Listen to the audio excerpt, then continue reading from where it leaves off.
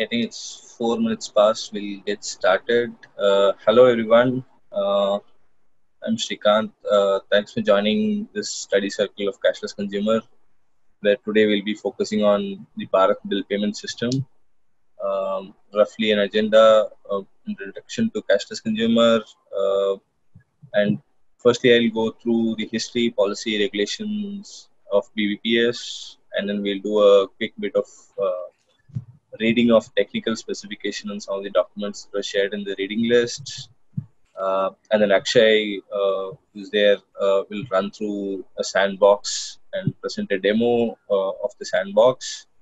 And then I'll continue talking on the privacy and BBPS. And then we'll have a question and answer session followed by discussion. So before we start, I'll probably ask this question on the reading links. How many of you went through the document shared in the reading list?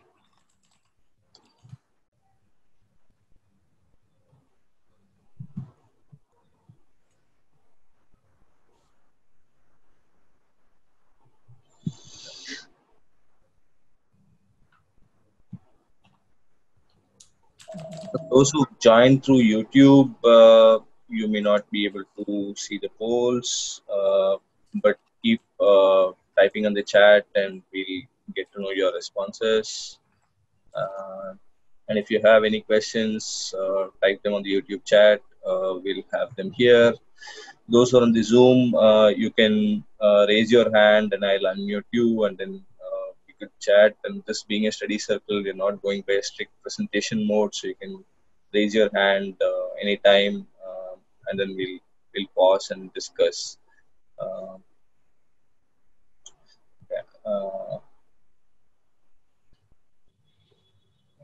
The poll. I'm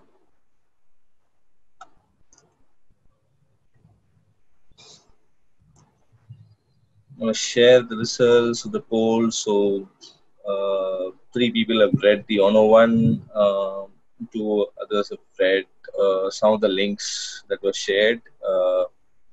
No one read all the links, or nobody didn't read anything. So that's great. At least you have some idea, but we'll still go through what BBPS is and have a quick introduction followed by history. So first, the introduction on Cashless Consumer. If you're not aware, we are a consumer collective working on digital payments, voicing consumer perspective on digital payments and issues. We broadly work on advocacy, awareness, technology, data, and policy aspects of digital payments. We are an open and voices-friendly community. If you're not joined the Telegram group yet, please join t.me/cashlessconsumer. We keep chatting on all things payments in India. So 101, what is BBPS? It's a centralized, interoperable, multi-channel bill collection payment system. That's probably a lot of words to describe a bill payment system. But each word there reflects some characteristics of the bill payment system.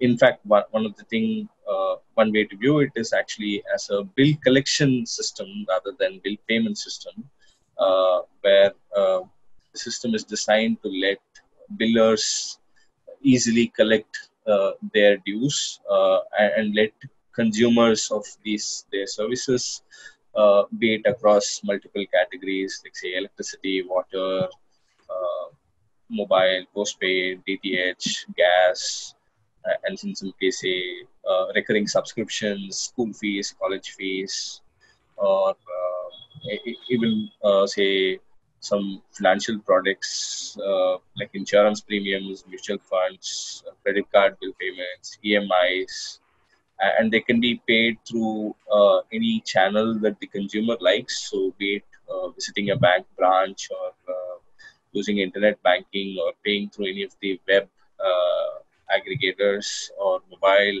apps or kiosks, or even ATMs, or through cash by depositing it into registered agents. So that's what BBPS is.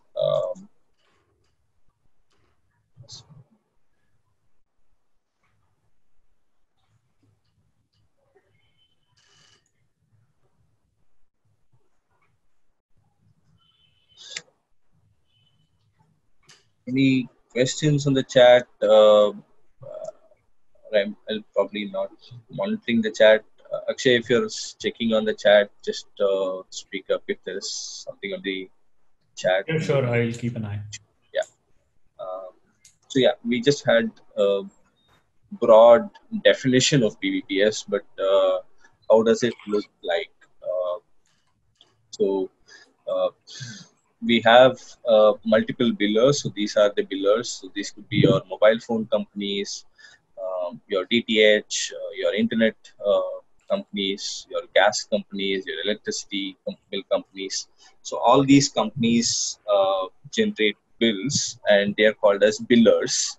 And on the other end of the side, you you the consumer are there, and connecting you and the biller are a set of entities or set of agents uh, who manage. Okay, so Rajat asked a question. Can we please take an existing player and look what they do and what their business models might be? Yeah, sure. We'll come to that in a bit. Uh, firstly, the broader system is where you have multiple billers on one side and consumers on the other side, and there are a set of entities in the middle which connects these two to pay the bill, and so the biller has to first get onboarded or registered with. Sorry.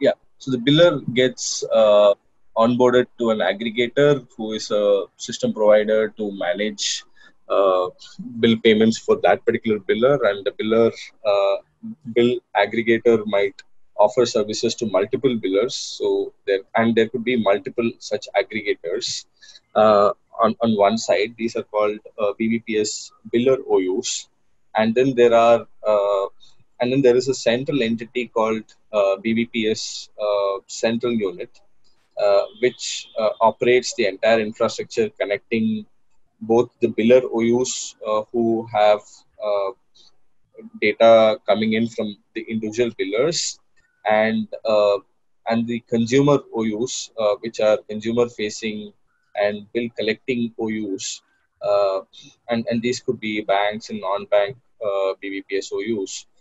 Offering the bill payment facility across multiple channels, be it internet banking, mobile banking, or a branch payment, a kiosk payment, or a payment through non-bank websites, mobile apps, agents, and so on. And then they route this payment through the biller via the BBPS CU and the BBPS OU. So, just for an example that Rajat had asked, let's say you have an Airtel postpaid mobile, and you want to pay through, um, say a Paytm app. Now, Paytm app here would have to tie up with a BBPS OU. In this case, Paytm is even a bank, so they would have their own BBPS OU for Paytm, which connects to this central unit operated by NPCI, and from where it is then connected to Airtel's BBPS OU partner, so which in this case could be, say, for example, say a bill desk, right? And when you make a payment through Paytm, the information flows from your payment provider app, in this case Paytm, all the way to Airtel via, say, their own bank BBPS OU, and then NPCI, and then the bill desk, which is Airtel's BBPS OU, and then finally reaches the biller. And all these parties who help switch this payment get, say, some portion of revenue of for collecting the bill.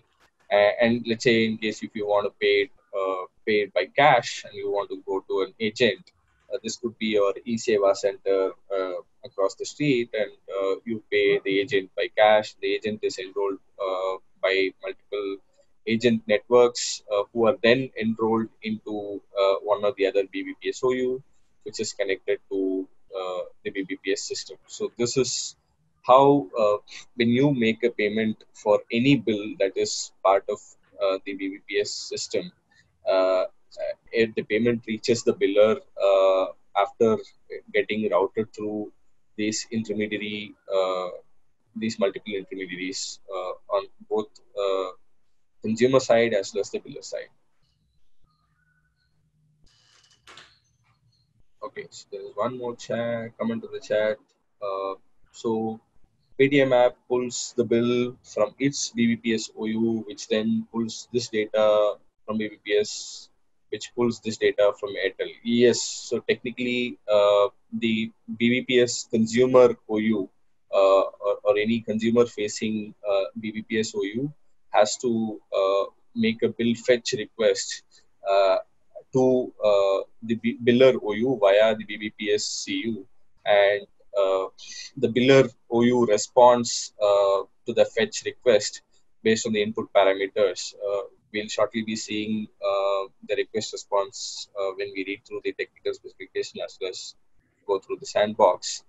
So to answer your question, yes, the app basically gets connected to its backend where data is getting pulled from the BBPS OU through BBPS CU from the source, which is the biller. Right? There are questions. Okay, so Vivek Karna asks, is there any government mandate for all the billers to register on BBPS, or is it more of their own bill? So to answer this question, there is a regulatory mandate prohibiting anybody doing third-party bill collection outside of BBPS OU, whereas any biller, any entity that is billing people does not have any legal mandate, so to speak, to be part of BBPS. Although in the power sector, there is a power sector mandate as part of the power sector reforms, popularly known as Uday scheme, where they do mandate or they do encourage specifically. It's not a legal mandate or a law statute based mandate. It's rather a memorandum of understanding between the central government and the state government, which operates the discoms, to have increased their collections.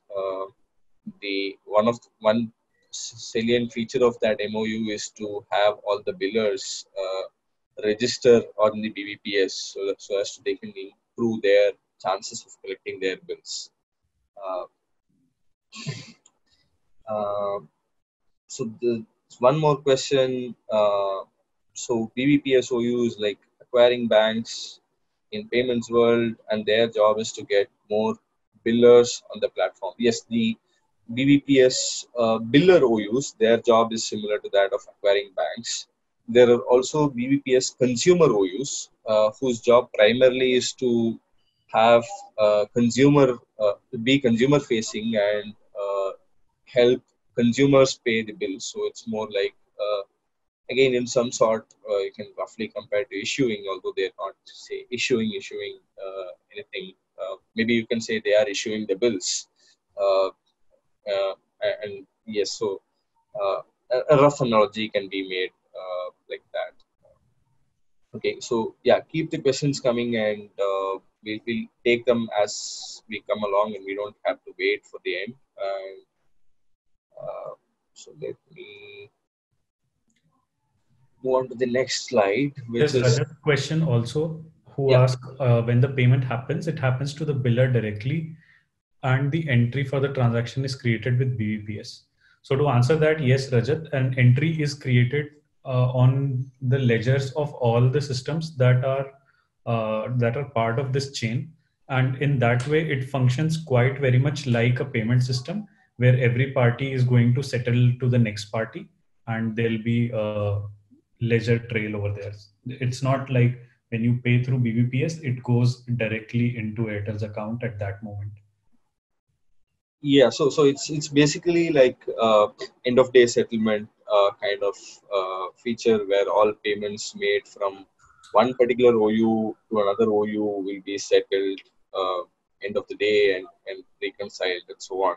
And which is why in the worst case scenario, for a BBPS payment to get confirmed, it might take up to 2 working days. So which is why you should not be paying if you're paying the bill on the last day, it's better to avoid BBPS route, which is any of these payment apps, and instead go to say your utility provider's own website. In which case, it's a first-party payment, and you get an instant confirmation. Because there are multiple hops, there are chances of this payment getting verified instantly might not happen all the time. So, and there could be a delay up to T+2 days. Uh, yeah. So we'll briefly touch upon the history of bill payments in India. So how have we collected bills all along? So the first, the age-old practice is collecting using cash at a collection point. And typically, in case of billers, okay, so there are three more questions. We'll kind of get those answered before moving to the slide. Uh, Other modes such as near real-time settlements also exists, although this has significant operational risk. So I'm going to let Karthik speak on it a bit because I am not uh, very sure about the near real-time settlement that exists. Probably Karthik can explain us uh, more. Karthik, you can unmute yourself and talk. Hello? Yeah, Karthik. Yeah, Yeah. hi. So, Shrikant, hi, you'd mentioned that there was a T+1 day settlement or end of the day settlement, and this is not the only way. There are other modes also in the digital industry. Like some of the Sorry, billers Karthik, your voice is breaking. near Yeah. real-time settlements also to enable billers to get their collections quicker. This is purely because as mentioned in one of some of the writing pieces, I believe the blog link which was shared, there is the billers are scarce. Once the biller has already integrated with a platform with an aggregator, they do not have that much of an incentive to go to other billers. So these are some of the advantages which are offered, and this has also led to a lot of issues because you're basically settling that biller out of pocket before receiving the money from NPCI as per the settlement cycle. So that was the operational risk component. Okay, so you're basically settling the biller even before the consumer OU gets the payment, which in this case You're not sometimes could be. audible. Hello? Yeah. So are you mentioning that the biller OU gets settled even before the consumer OU gets the payment from the consumer? Is that what you're mentioning? Hello, am I audible, Akshay? Yeah, Shrikant, you're audible. I guess we've lost Karthik's voice. Okay, we'll probably have Karthik back in a bit. There's one more question from Ravi. What has been the reason for prepaid recharges not being on BBPS? Is it technicalities that's not a bill per se? Any timelines when it may happen in future? Uh, I think there are multiple business considerations, although I've not actually read any reason by anybody, but I presume the reason is more a business reason, and we'll come to that point when we talk about the business aspect of BBPS. And I'll revisit this question when we get to the business point. Okay, so traditionally, I'll continue and keep posting your questions or on the chat. Karthik, if you're back, you can type it on the chat and then we can have you back a while later when your audio is good. Okay, so a brief history on collection. So collection has always been at the collection point, most often operated by the biller themselves. So this could be your neighborhood electricity office where you also go and pay the bill in cash, and you get an instant receipt. And more often, since that's a biller operated entity, uh, there is no risk of settling via third parties. So when you get a receipt, the payment is made, and the biller actually gets the money directly. Unlike say in BBPS, where the confirmation can technically take a while. Uh, and so when it came to the enabling digital modes, the earliest reference to bill payments was in an RBI paper on a report on internet banking way back in 2001, and this whole concept was called as electronic bill presentment and payment. And this is a concept that kind of slightly predates uh, cards and payment via online through cards, because you technically need not necessarily pay through card, but you can still pay electronically through the agent outlets or kiosks and so on. And this is more a first world scenario.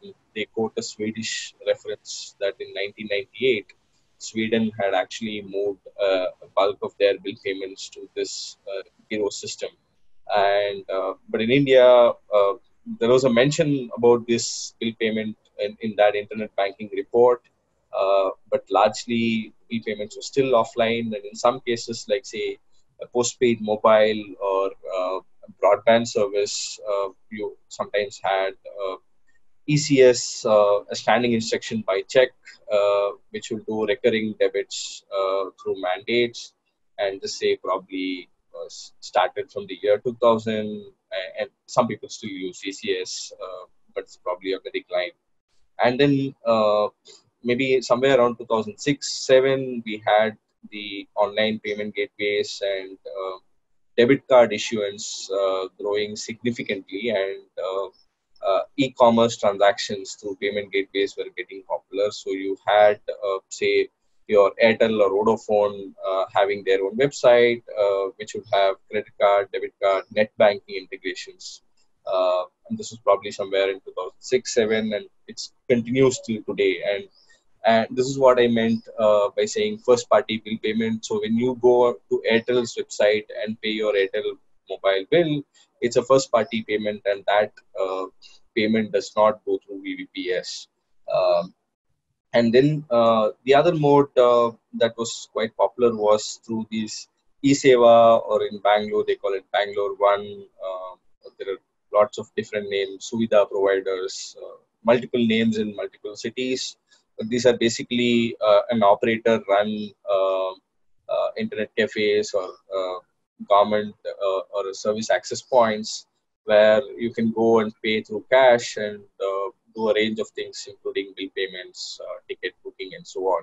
And this was popular from year 2010 to 2015, and it still exists in entire two cities in India. Right? And somewhere in 2013, the mobile wallets, the prepaid instruments, this is when the Paytms and the free charge of the world offered bill payment facility.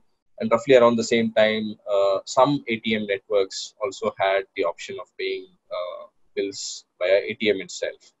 Uh, and then we have two interesting reports. We've shared that in the reading materials as well. The one is a feasibility study of implementing Giro payment system in India, and that's I call this as Giro report in this presentation, and that was presented in 2013 sometime, and the next year in 2014 there was another committee that was set up that was called as Giro Advisory Group, or in short GAG, which again produced one more report. We'll go through what these reports suggested, and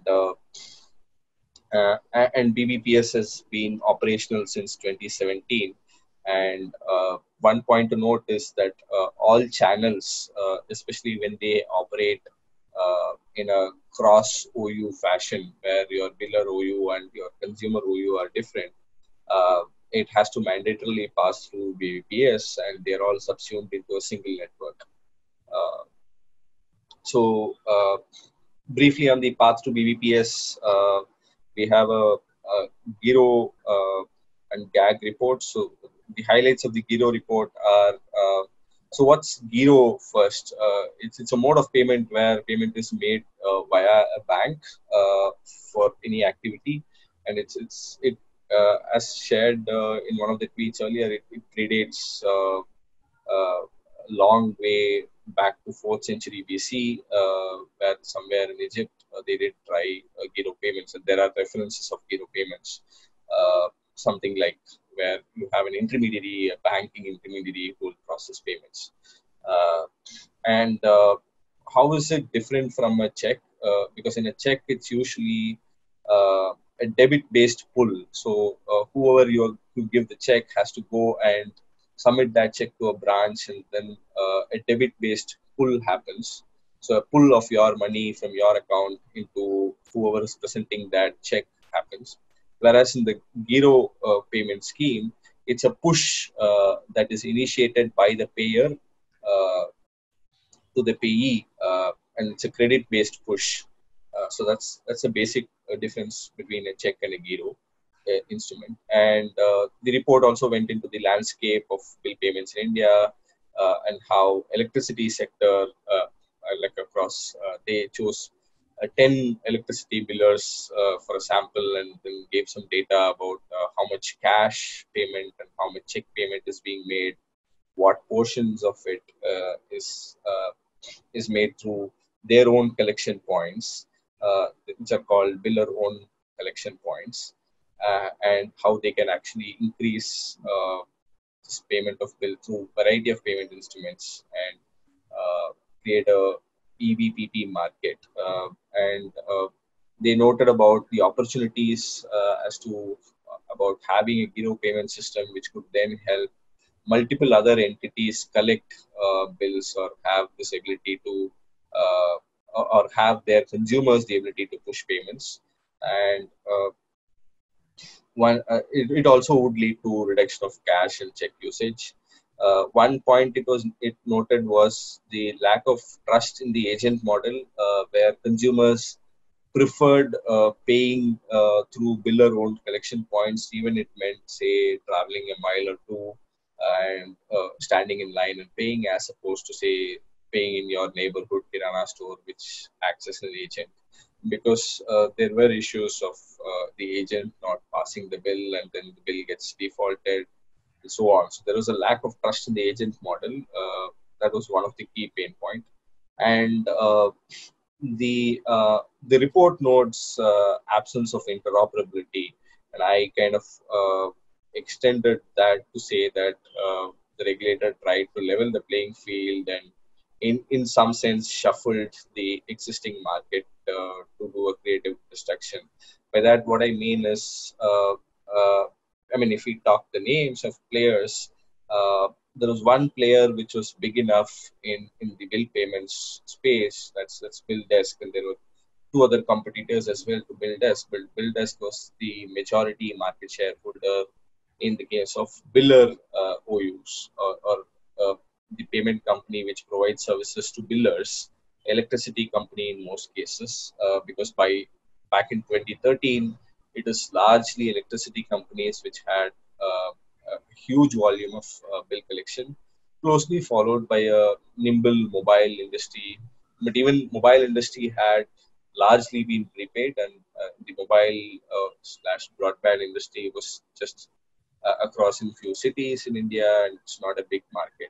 But this one player had a lot of uh, market share, and what it also meant was for newer entities going approaching billers to convert their existing billing systems into this EBPP framework, meant that the newer players found it hard because of the network effects.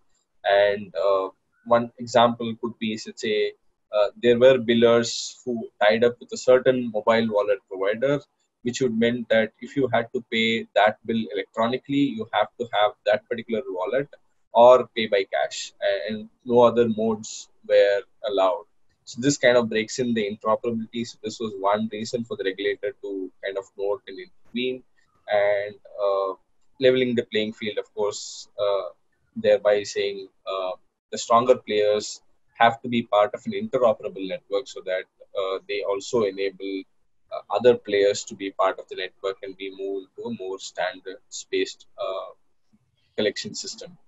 And what it also explored was how do we license the EVPPs. So till that point of time, the players were largely unlicensed. We have one more question coming in.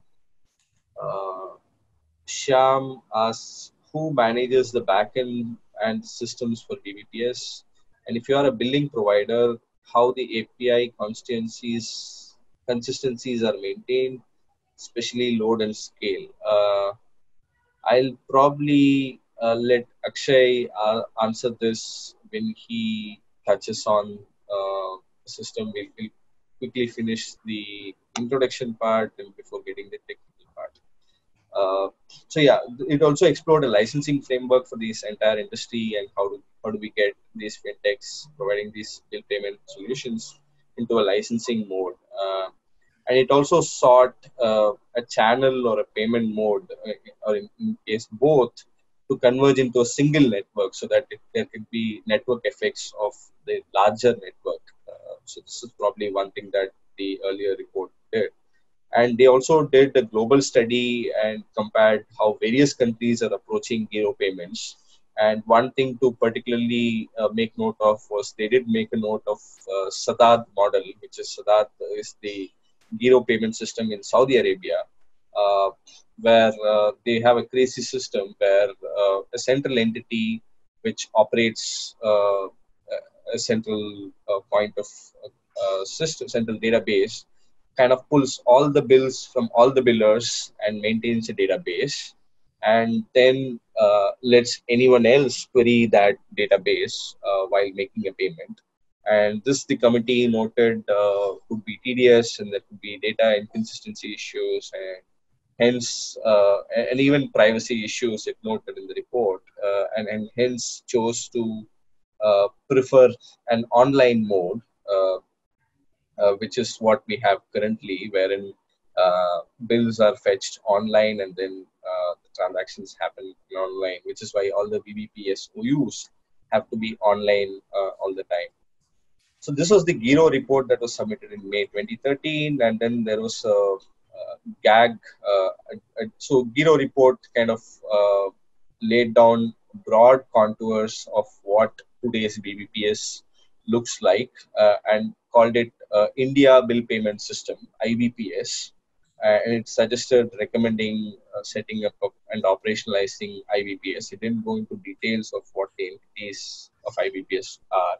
So that's when the next report called Giro Advisory Group report that was published in April 2014 uh, uh, explored on, and it among the things that it did was it changed the name to Bharat Bill Payment System, and then it kind of noted down in detail a tiered model of BBPS central unit where there will be a single entity operating a central entity and having multiple BBPS OUs, both on the consumer side and the biller side, and they then could have their own agents and so on. So it proposed a tiered structure for the BBPS system, and it also laid down the contours for licensing BBPS central unit, where it kind of discussed should this central unit be a for-profit entity or a not-for-profit entity, and how should this BBPS CU be licensed. And there are claims that there was favorable treatment for NPCI given in this. This has been documented by Amol Kulkarni of Cuts in this report on competition in digital payments, where his argument basically is that RBI kind of laid down uh, the licensing criteria so narrowly that only NPCI qualified to kind of apply for the license. because it said it has to be a not-for-profit and it has to be in payments business for X amount of years. And all these criteria meant that only NPCI could apply for that license, and NPCI eventually did got that BBPS CU approval, and it started operations of BBPS in July 2017. Okay, let me just quickly check if there are any questions on YouTube. There's nothing, and so we'll quickly touch upon the regulatory policy aspects. One is where all the RBI, since it regulates the payments and settlement systems, it said nobody can offer third-party payment systems outside of BBPS, and all players who are currently offering bill payment services has to enroll themselves as BBPS OUs and at the start of the BBPS system. And it also meant that all the agents who are involved in the entire chain of all the billers, the OUs, get enrolled into the system, and they're and so this is something that is said in some places, and it's largely an interpretation on the legalities and regulations. So this is probably a homework to lawyers, any of whom are watching. Is there is a mandate from RBI which suggests all third-party bill payments has to be through BBPS.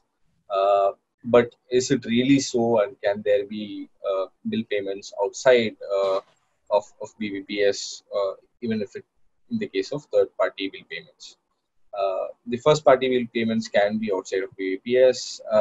In 2019 September, RBI expanded to more biller categories from electricity and water to other categories like school fees and so on.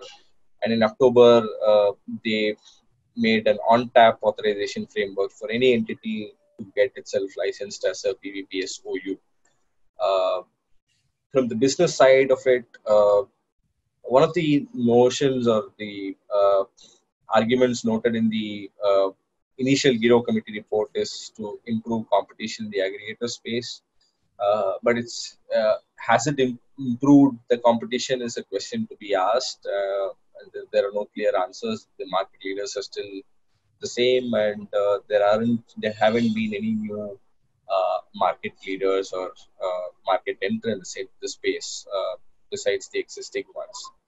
And what it also did was it kind of unified all these mobile payment agents in a sense that all these mobile wallets or UPI apps, which now suddenly have a system where they can embed themselves into billing framework without having to enter into agreements with each biller or use separately. And BBPS is one key driver to UPI's growth. So UPI's recurring payment use cases has a significant number of people use UPI to pay BBPS, and UPI drives this volume through BBPS. And this is an interesting part where the convenience fee model is still unregulated. So as you can know that there are multiple channels, and in multiple channels, the convenience fees are varying degree, and in some channels there are also agent commissions and so on. And this is not standardized yet, and there are still, we are probably in the quote unquote say VC funding era where all these convenience fees are zero dated for the growth of the platform. But clearly, sometime soon there will be convenience fee that gets coming on to our way, and which is already there in the cash payment mode, where there is a convenience fee mode in the existing cash mode of payment, even if you pay any of these bills through e-Seva centers and so on. And a new business development was earlier in this month. Axis Bank launched BBPS for school fees, and that's a newer pillar category that was added. And trust on agents again was one of the reasons cited for BBPS to come in existence. Has it increased any better, or as the settlement time become better, we don't have answers for these since data is not available. So now is the technical specifications reading time. So I'll quickly go through the reading materials we did. So we touched upon the 101, and we mentioned briefly about the internet banking report, and we saw a high level summary of the Giro report and the GAG report. Next up would be BBPS technical standards. So what this document does is basically provides a overall technology framework, like who has to be like what should be the technical process through which BBPS system has to be built, like the network requirements, the software, hardware requirements of BBPS OUs, CUs, how their applications should interact, the master data management, which Akshay would be covering in a bit, which contains the list of pillars and so on, and what are the process of data storage. An important point here to note from the context of privacy and data is that data has to be stored for a period of at least 5 years. Complaints management, how are PIIs managed for privacy. Uh, I know it says non-mandatory customer details like email, Aadhaar, PAN can be passed along from one OU, CU, and then to the customer OU. I don't know how well this works in compliance with the Aadhaar regulation itself. This is a question to be asked. Uh, and they have a internal system. They call it as Canvas, which is basically a coordination portal for all the BBPS OUs amongst the CUs, and the data security requirements, the digital certificate, and the signing of data that happens. So any message that comes from the OU to the CU gets signed by the OU's key and then encrypted by CU's public key, which then gets decrypted at CU, and then the uh, hash is verified against the OU's public key. So the CU, in this case being NPCI, gets any data incoming from an OU. We'll see what these data are in the technology API specifications. So basically, NPCI gets all this data, it decrypts it, verifies the signature to ensure that it's not tampered, and then proceeds with the transaction, right? And what are the data security, password policies, and operational details for OUs. These are all, and the API messages. And this is something that we'll go in detail both in the API spec readings. There's another question, I believe.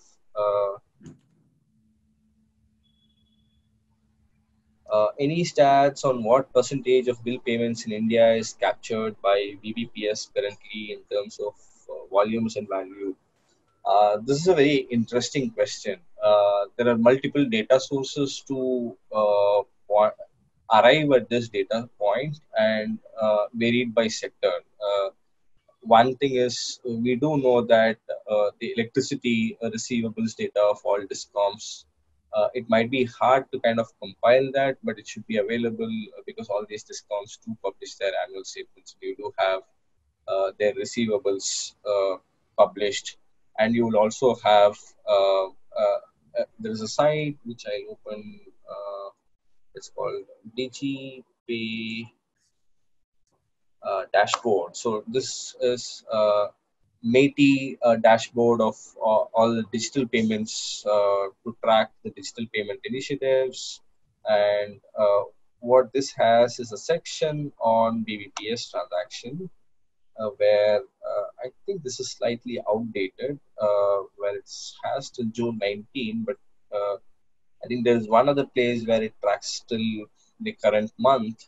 But if you see, this has like value, volume of transactions on the BBPS network. But if you drill down, you will actually get by sector.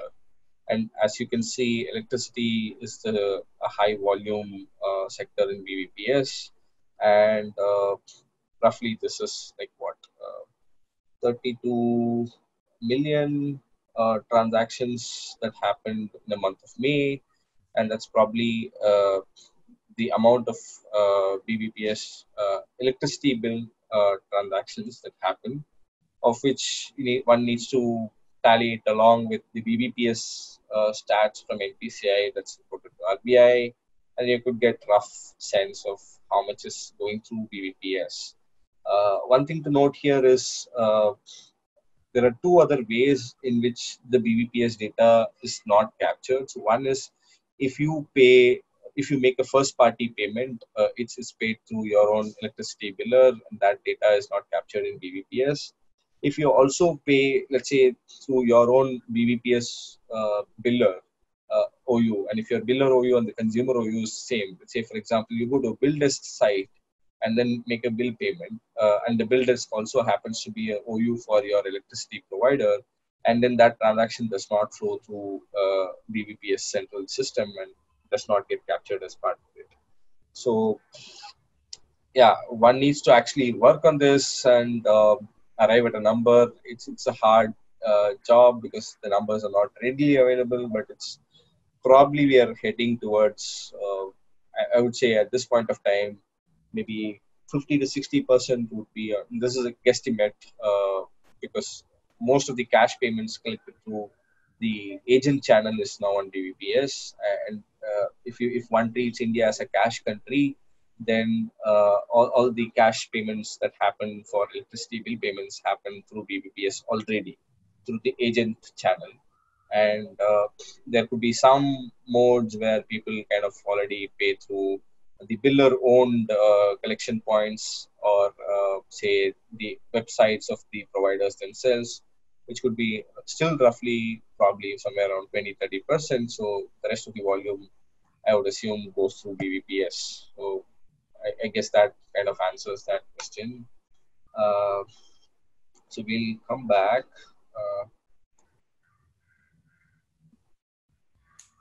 We were reading the standards document. So we'll go through the API specifications in a bit in detail, and there is also clearing and settlement procedures as to how the settlements happen between multiple providers, uh, and there's a certification process which says how OUs can get themselves certified. This talks about the BBPS simulator. We'll briefly see what that was. This was live a few months back. It's not available anymore, and there are some business requirements for certifications. This talks about various API endpoints, which Akshay would be going through in detail, uh, and there are some notes about scheduled activities and downtime and list of abbreviations. So this is the technical standards document. This is basically gives a high level overview of how the technology should work and what are the requirements for this technology to get running.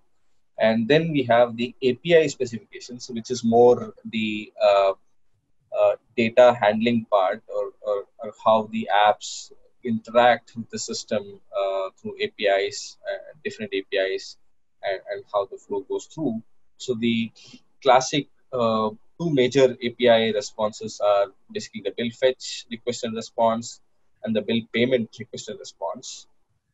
Additionally, there could be transaction check and a bill validation. So, but bill fetch being the most common one.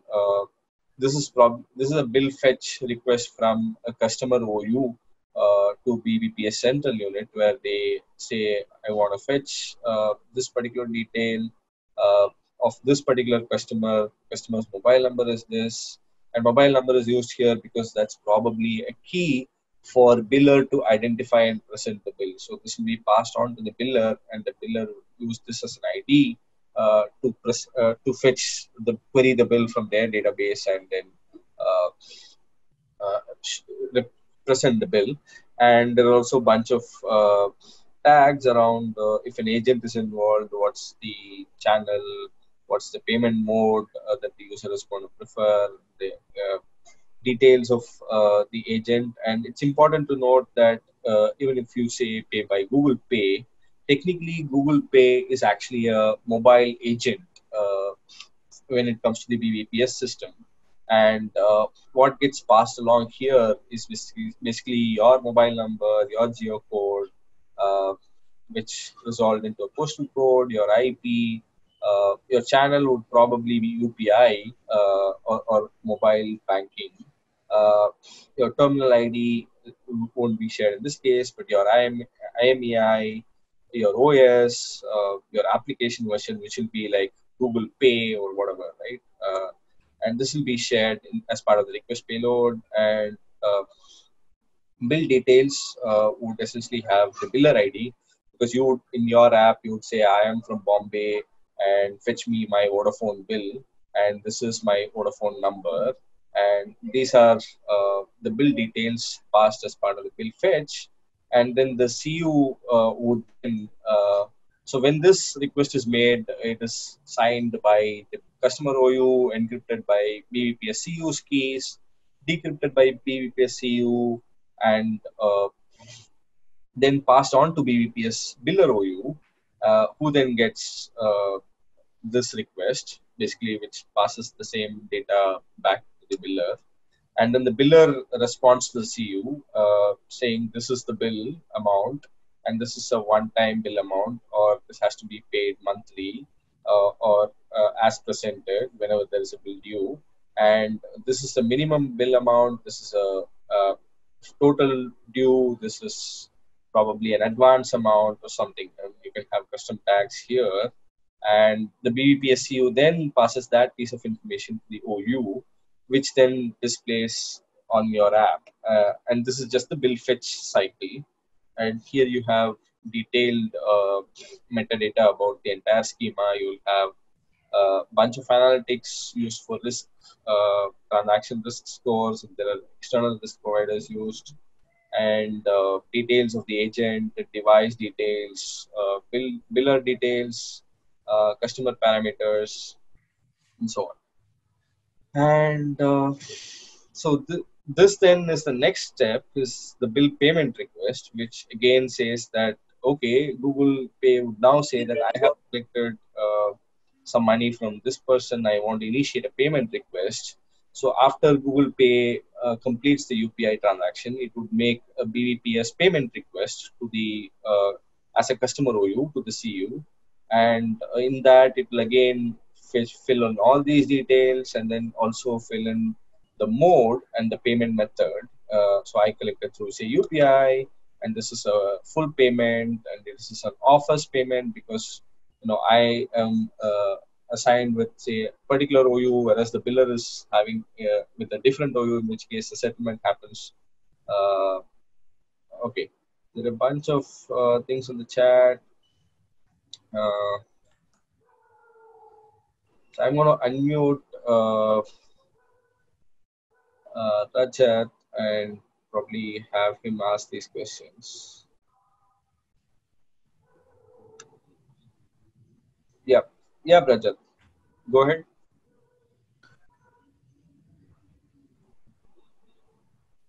Hello. Yeah, Rajat. Yeah, we can hear you. Go ahead. Yeah. So what I'm trying to sort of track here is also the movement of money. So for example, in this case, Google pays a UPI app, and then the first UPI transaction is then from my account to its own account, and then it sort of makes a bill payment request where now the money is going to move through the BBPS system. Is that how it works? Yes. And so even though technically, say, from your UPI app, you can even pay directly to a merchant's UPI VPA, but that's not how it happens when you use the bill payment flow in any of the payment apps, because the payment app in this case acts as an agent, and that's similar to how, like, you pay the cash to the agent here, and then the money from the agent gets debited into the agent's partner, and then from the agent's partner to it goes on to a settlement file from where the biller OU finally gets. And this settlement happens daily. And so to answer your question, so even though you make a UPI payment, you are not actually making the UPI payment directly to the biller. You are only making the UPI payment to the Google Pay app or whichever app in this case. Okay. I see. And for example, in another case, this could have been IMPS or a net banking payment as well, if this was Or even it could be a debit card payment. Like I can still use phone pay and choose to say that I want to pay by debit card or credit card, and it's still so for phone pay what happens is it first makes the payment transaction. So where I choose debit card or credit card, I complete the payment flow. The payment is getting when phone pay gets a confirmation that that transaction succeeded, and when it gets succeeded, it basically hits into their account, and they then initiate a BBPS request upon confirmation that the payment is successfully received. And then that payment, that is just a data flow that flows through BBPS, where PhonePe says that, look, hey, Srikanth has paid me whatever amount for this particular bill, and I have collected that amount, and I will pay whoever the biller is. So please confirm this payment through this BBPS message. So PhonePe will then forward a request to BBPS CU, NPCI in this case, and then that transaction gets logged in the CU. And PhonePe will get a settlement at the end of the day saying that, look, you said you collected payment from Srikanth through whatever mode that you wanted. So now that bill has to be settled with Airtel, so you've got to pay. So the settlement account of PhonePe will get deducted, and Airtel will be paid, cutting through the switching charges. Okay, and this settlement is it sort of a standard transactional protocol that these guys have mandated, or is it between then say PhonePe or Airtel how they want to? No, I think this settlement is centrally handled by NPCI. So, which is what I mean. We also have a recent issue about bi-party settlement agreements. So we'll touch upon that towards the end. But yeah, the settlement is all handled at NPCI level, because any BBPS message that you sent gets logged at NPCI, and NPCI collates all the BBPS transactions and creates a settlement file. So settlement is centrally coordinated by NPCI. Okay, and in this case, when we take a debit card sort of payment method, the debit card payment gateway fee in this case, because of us using phone pay, they don't sort of want to make a difference between a UPI and a debit card, then that payment gateway fee, basically phone pay is taking a hit on its own. Right. That's what is happening currently, and which is why which is where there is a provision in BBPS to add customer convenience fee, and the customer OU, in this case PhonePe, can actually change the convenience fee based on the payment type. Let's say you want to incentivize a particular payment method, you can keep the fee low, and you want to incentivize another payment method, you can keep a fee high. Or a classic case would be if you want to avoid people paying through credit cards, and credit cards, since they have a higher MDR, you might want to pass on that cost of transaction directly as a convenience fee or a credit fee, as against say a UPI or a debit card for which the MDR is 0. Okay, and maybe I can ask more questions later. I guess you can continue, but yeah, there's lots of interesting stuff coming to my mind. Sure. And Swapnil has a question. Another point to add to the payment methods thing here is that it's also the choice of the COU, the customer operating unit, to show certain methods of transaction or not. So because let's say credit cards are the highest rated MDR mode, so some COUs might altogether skip showing you an option to pay via credit card. So that part is not mandated anywhere by NPCI. It's just that you have to let them know in advance what modes of payment you would be collecting, and they will publish those same details on both sides of the network, to the billers as well as to the consumer side. So it's not mandatory anywhere to accept all modes of payment. Cool. Okay, And so one quick sort of question around acquiring billers. So if, for example, I just look through the Access School pay thing. So for example, if I went ahead and if I am a OU now and I go ahead and um, basically enable BBPS payments on a school, where now it's sort of visible as a biller in the BBPS system, then any of the transactions that will from any mode or any of the aggregators. So say, will question one is, will phone pay automatically have that school available as like a biller where people can come and pay these bills? And second, is and will all of this now transactional data and all of the data flow through me as the acquirer of the biller and the payments as well? So first is it like seamless where people can automatically see this as a biller, and then sort of the data flows through our system, so my system in this case, and then who owns this data, etc. What are the usages that people can sort of do on this, in this on this data?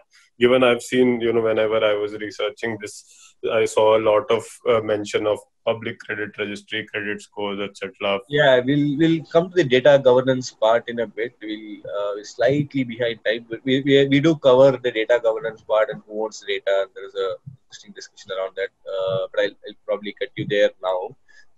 We'll have that. Swapnil asks, do we have insurance companies and mutual funds on BBPS payments yet? I don't think they are live yet, but they might come on board. And this is, but from an RBI perspective, there is no ban or anything of that sort. Any category of biller can now be a part of BBPS. So I think it fundamentally works out to be the cost of collection for them in BBPS as against their existing modes.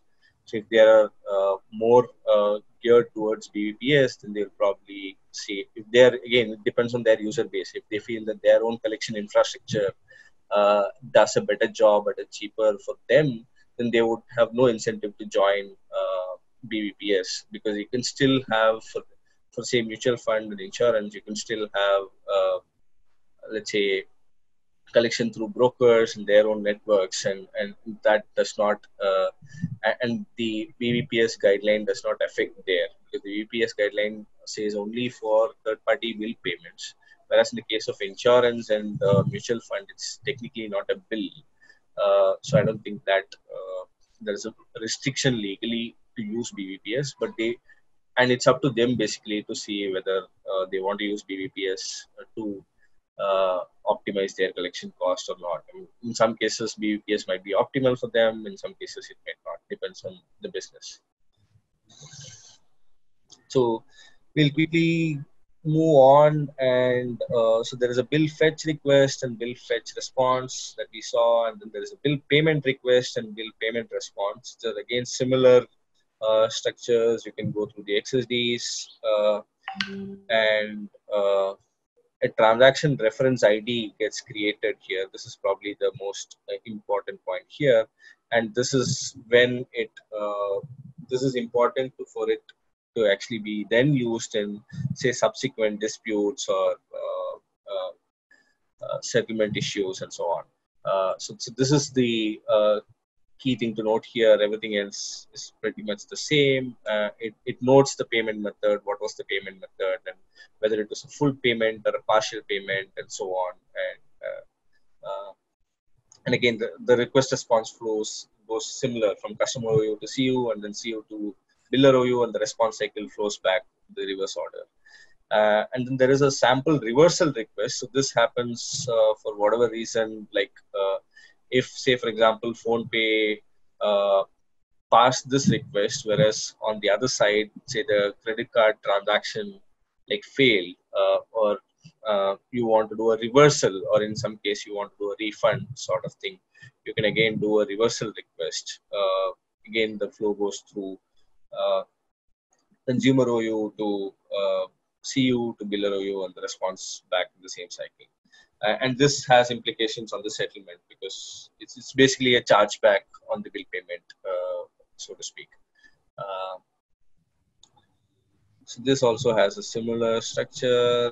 And then the transaction check is basically when you have not got a confirmation from the biller OU on the payment, whereas you have got, as a customer OU, you have got the money and you have forwarded your request, but you have not got a successful response, payment successful response on the biller end. In which case, you can actually give a, I mean, for example, PhonePe gives a status saying that we had a problem, but do come in and in a day and check. And then in a day and after a day, we can go to the same page and say check status, and that will invoke this API, and it will pass the same transaction ID.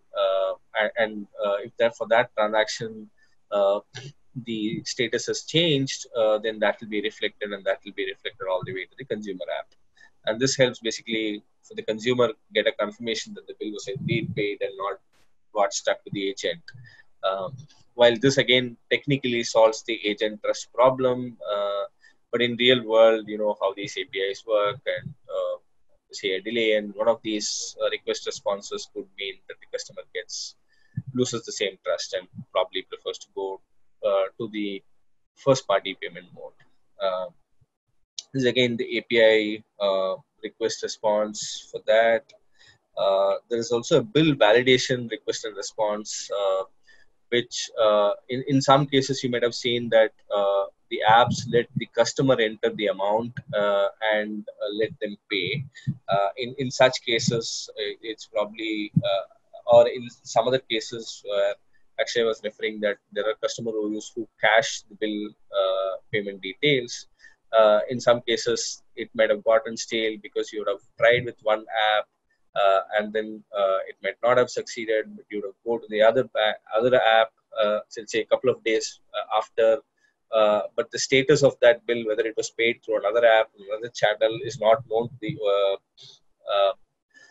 customer OU. They're supposed to do a bill validation before accepting a payment. This is to ensure that you don't kind of accept a double payment because somebody, the customer himself, made it through a different channel. So just to be on the safer side, before making a payment request, you do a bill validation request to ensure that the details are correct, the bill value is correct, and its bill is not yet paid, and there is an outstanding. Right, and the request response flows the same way to the CU, to the biller OU, and back in the same order. And this is more like a diagnostic or a heartbeat for the entire system, where a diagnostic request is sent from anybody to anyone else in the system to do a health check. And there's also a complaint related API where somebody says that I did pay and your payment is not got reflected. In some cases, say the customer OU would have checked, they have received the payment, they have made the BBPS request, but then the biller OU even might have kind of said payment received, but the customer might have got a call from the biller saying that you have not paid the bill, and then the customer goes to the BBPS COU, and then COU lodges a complaint, and then there's basically again another chargeback kind of system where you can handle complaints and grievances, and status of that will be updated. So a bunch of complaints. This again affects the settlement for the OUs themselves, because which whether there has to be a reversal or a settlement or a chargeback will all be decided based on this complaint status, and complaints are then closed.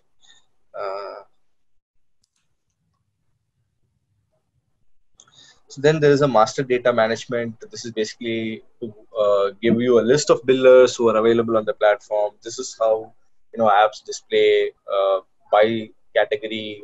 If you select electricity, it will show a list of 30 billers, and that's basically coming from master data management. Like who are the billers that are alive, what modes they take, do they is their database offline or online. This is like have whether the biller kind of has an online database, so that like across channels the bill details. When I say across channels, inside and outside of BBPS, the bill data is synchronized, or is it synchronized on a batch mode, let's say end of day, uh, which is to signify whether the biller is online or offline, uh, whether the biller accepts any random amount as a bill payment even when there is no bill. And so these kind of metadata is then provided per biller, and any customer OU can fetch like these data and cache in their master data to kind of show what is the amount of bill that can be paid to a particular biller and so on. Uh, in the fetch request and response, this also has like the interchange fee details. What is the interchange fee for this particular OU or this particular mode and so on.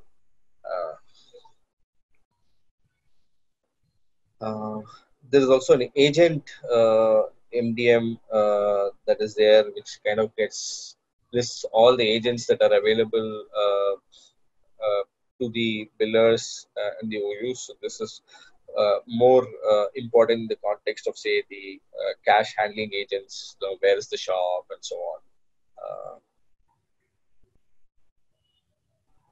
And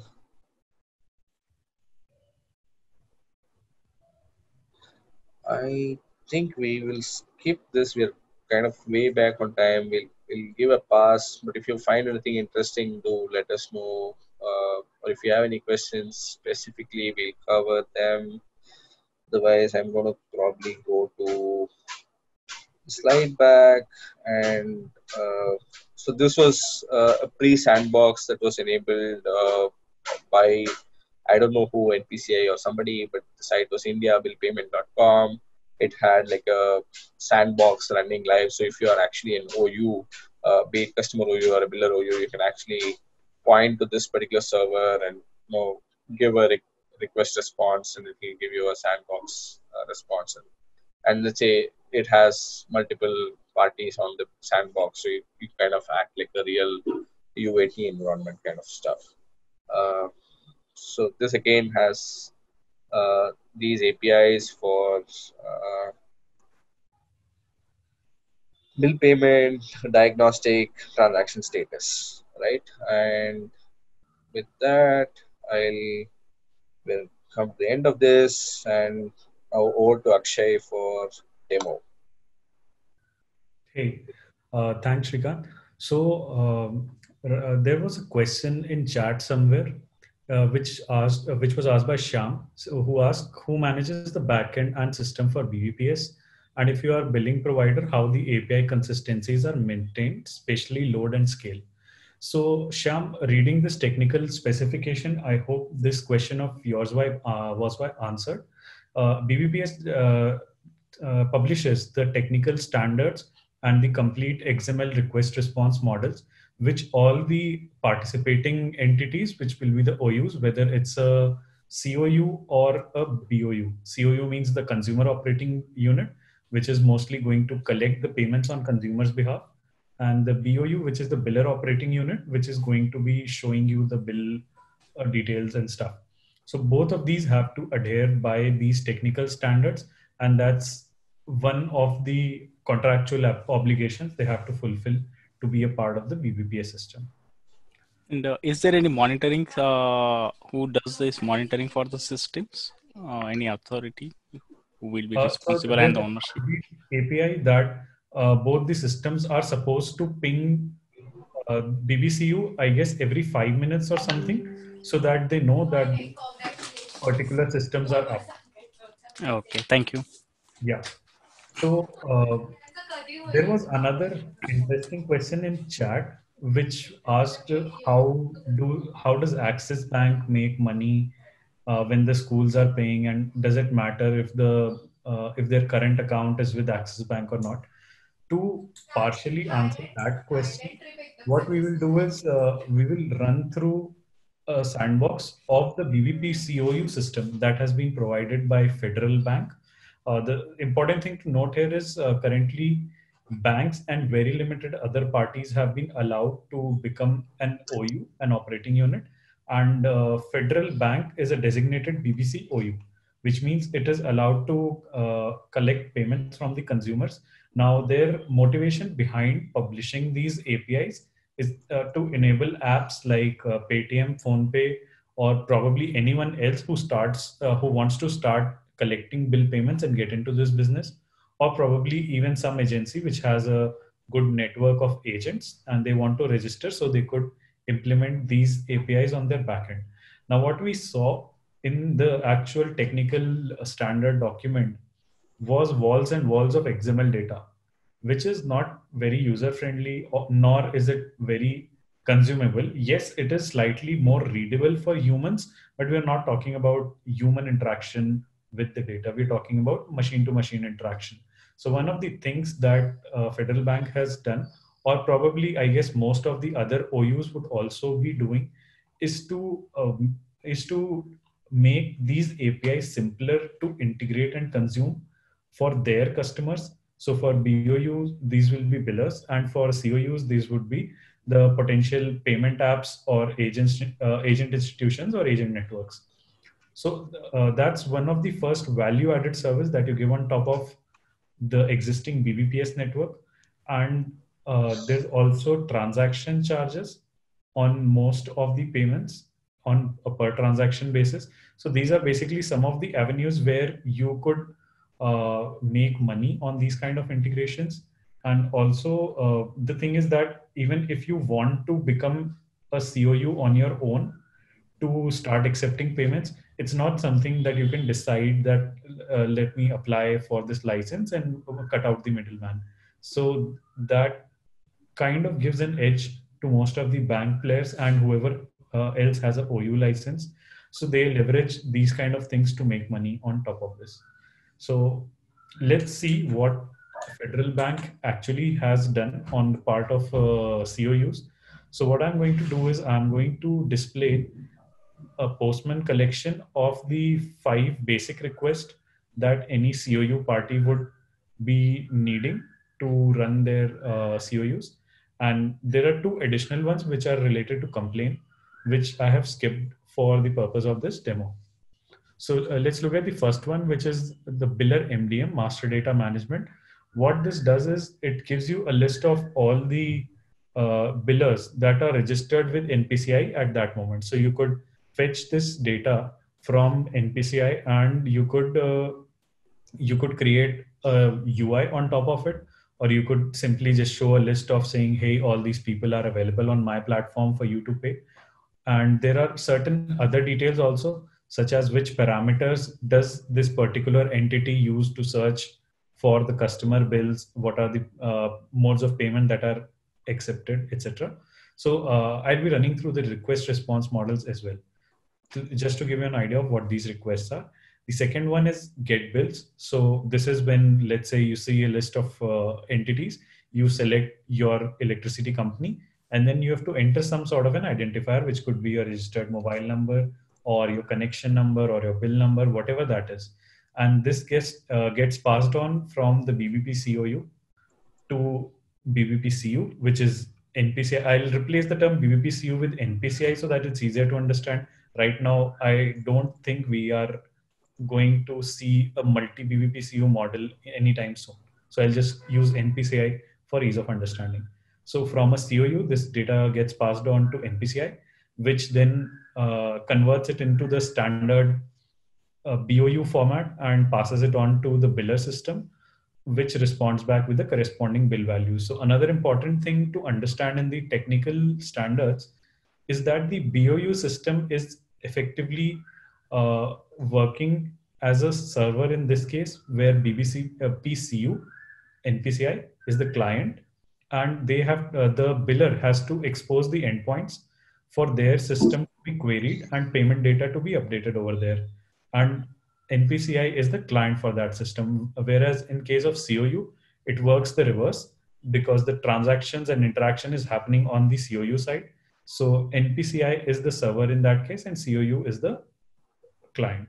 So for a COU, request will always originate on the COU side, go to NPCI and get a response. In case of billers, the request will originate from NPCI, go to the biller system or BOU and get a response from there. So yeah, using the identifier, you search for the bill And then there are certain validation guidelines. There's no certain criteria fix that you have to do, or what happens if you don't do. So what you could do is, let's say you fetched a customer's bill and you cache it on your client side, and next time the customer searches with the same identifier, you show the bill even without making a request to the NPCI. But in that case, before accepting a payment, you should always validate the bill, of course, for the reasons that Shrikant gave, that the bill should not have been made a payment elsewhere, or another reason could be if there are late payment charges or something like that. You should always validate a bill. So that's the third one. Now, what happens after this bill fetch and validation is that the consumer makes a payment using whichever mode of payment is exposed by the COU app or COU agents. And once the payment is completed on their end, the COU has to notify NPCI that I have collected this bill, this much amount against this bill, and I am going to settle it to you. So please acknowledge this. And NPCI forwards a similar request to the biller saying we received this much amount against this bill number or bill ID or whatever their unique reference ID is. So we've got this amount, please acknowledge this. And the billers generally issue a receipt or acknowledgement number, which is passed back through NPCI to the COU. The last one is check transaction status, which is used in case the API of the payment is unsuccessful. So it's recommended that before asking the customer to retry, you should always check for payment status. Or this could also be used by stuff like on your payment apps where you see a list of your transaction, the transaction history kind of thing. This API could also be used to build such a transaction history. Any questions till now on the purpose and usability of these apps, these APIs?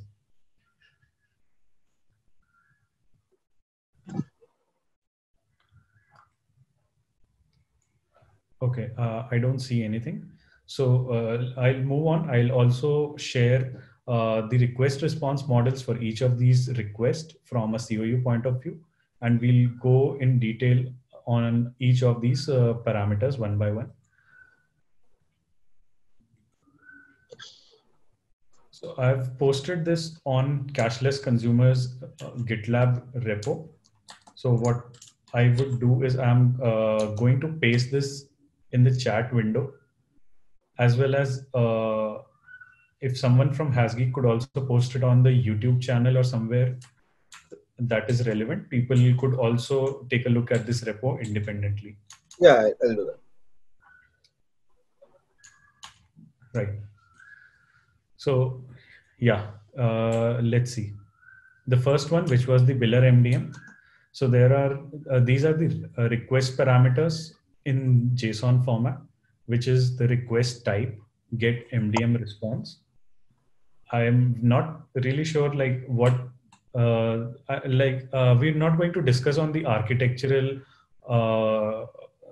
judgments of this, whereas, you know, a URL should identify what request I'm making and not a parameter inside the body.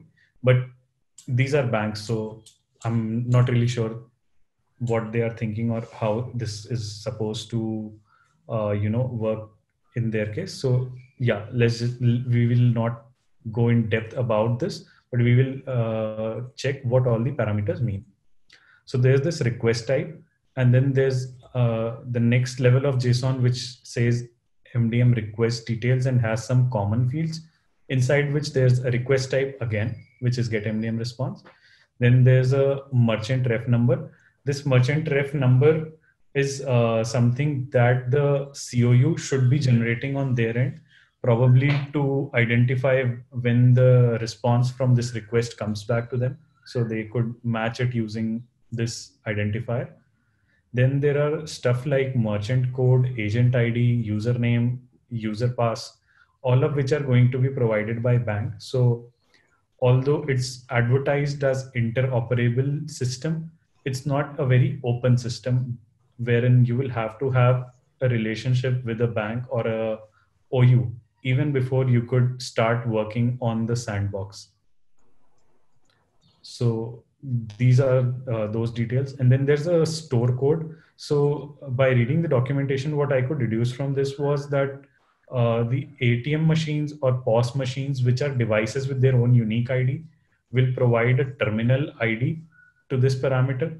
And for other channels, such as say, if it's an app, then there's no unique app ID or something. So you could pass on the merchant code as the store code. Then there's a parameter called search my biller. So if you turn this on to true and pass it a biller ID, the system will search for this particular biller and return the response to you. If you want to get a list of all the billers, well, there's no documentation on whether you should set this to false or you should skip this parameter, whether it's a mandatory one or not. So very little idea about this. Then there's a entity type ID, which is also another undocumented field. Not sure what's supposed to be put over here. But again, I'm guessing because this is a closed ecosystem, this parameter would be something that is provided by your bank partner. Then there are certain channel details. Now these channel details in most cases correspond to how the user is using this particular request. So in case you want to get a fresh list of the billers from your mobile app, so in that case, most likely it will be the requester IP, means your mobile device's IP, that is going to be sent back to NPCI.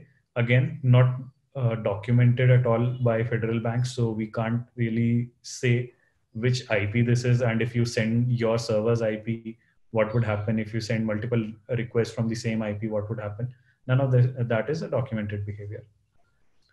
The response to this request is a very elaborate response where again, it's undocumented. So most of these have been educated guess on what this parameter could basically mean. So you have things like biller alias name, probably something that would show up on the customer's UI for easy identification. Tata Power Mumbai, I'm guessing this is the Tata Electricity Company which operates out of Mumbai. Then biller effective date from and to. This is the date when they were onboarded on BBPS, and this is the date till when they are allowed to collect bills via the BBPS network. Bill coverage. This is some sort of area coverage thing. So in India, Maharashtra, and inside Maharashtra, Mumbai, that is the only area where this biller is active. Again, not very sure whether this is used to create some sort of a UI where you get the drop downs, or is it limited by IP, or what do you do with this data? It's not very clear. Then payment amount exactness is exact. This is a very interesting parameter which allows the consumer to make variable amounts of payment. So the possible values here could be exact, exact up, exact down, and there's any.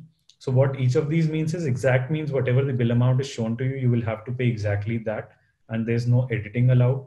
Exact up means you could pay either the amount that is shown or anything upwards of that. Exact down means you could pay the displayed amount or anything lower than that. And there's also something called any, in which case there's also the parameters of validation rule, min and max flooring. So user could pay any amount between the min and max floor in that case. Then there's a biller temp deactivation start. Probably this is like some sort of temporary deactivation, as we could see, but again, undocumented. Parent biller, if there's a biller and sub biller kind of structure, not very sure what this does. Fetch requirement mandatory means is this bill allowed to be cached?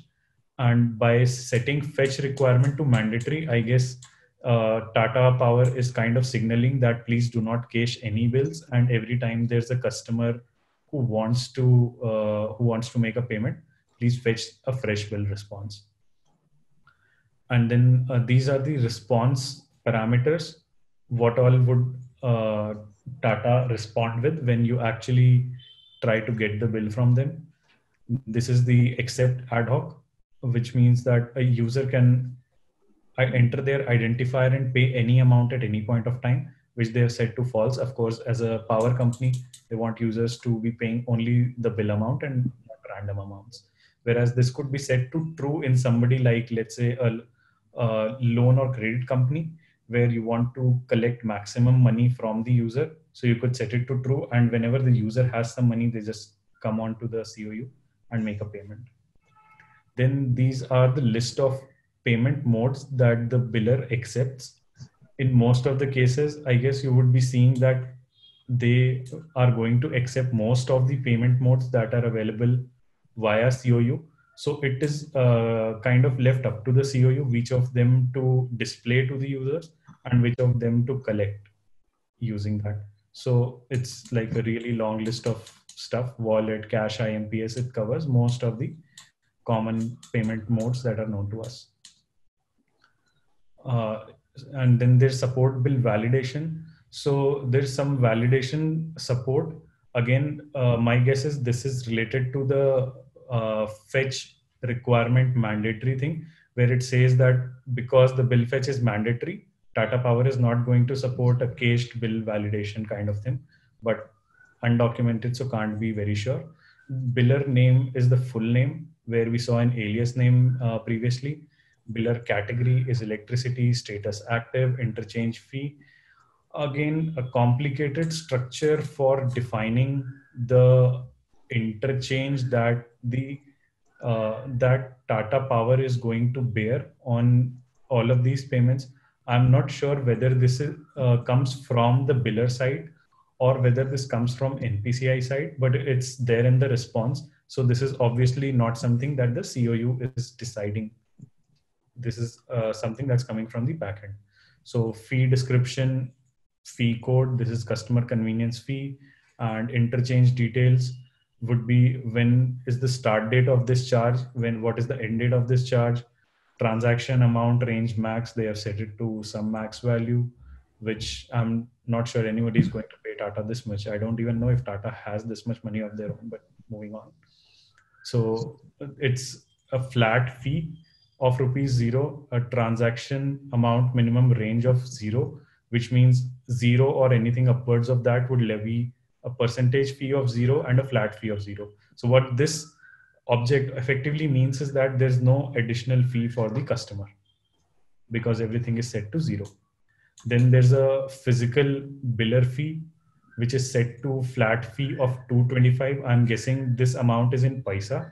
So a physical biller should be able to collect ₹2.25 extra from the consumer in case they are collecting a bill in a physical format. No, Akshay, I think that is the direction actually says it's business consumer. I would guess that if it's a physical biller, if the mode is paid, then the utility company actually pays the agent. Whereas the other category is C2B, right, where the convenience fee flows from consumer to the biller. Right. Yeah. So yeah, it could be that also. And then again, there's one electronic biller fee, which is set to a flat fee of 225. So these are effectively the billing fee or interchange fee or convenience fee, whatever you want to term it as. The next thing is the customer parameters. So this is where it's defined what parameters would you be sending to the Tata Power system via NPCI to search for the consumer. So the data type is set to numeric. The max and min length is 12, which means it's a 12-digit numeric ID.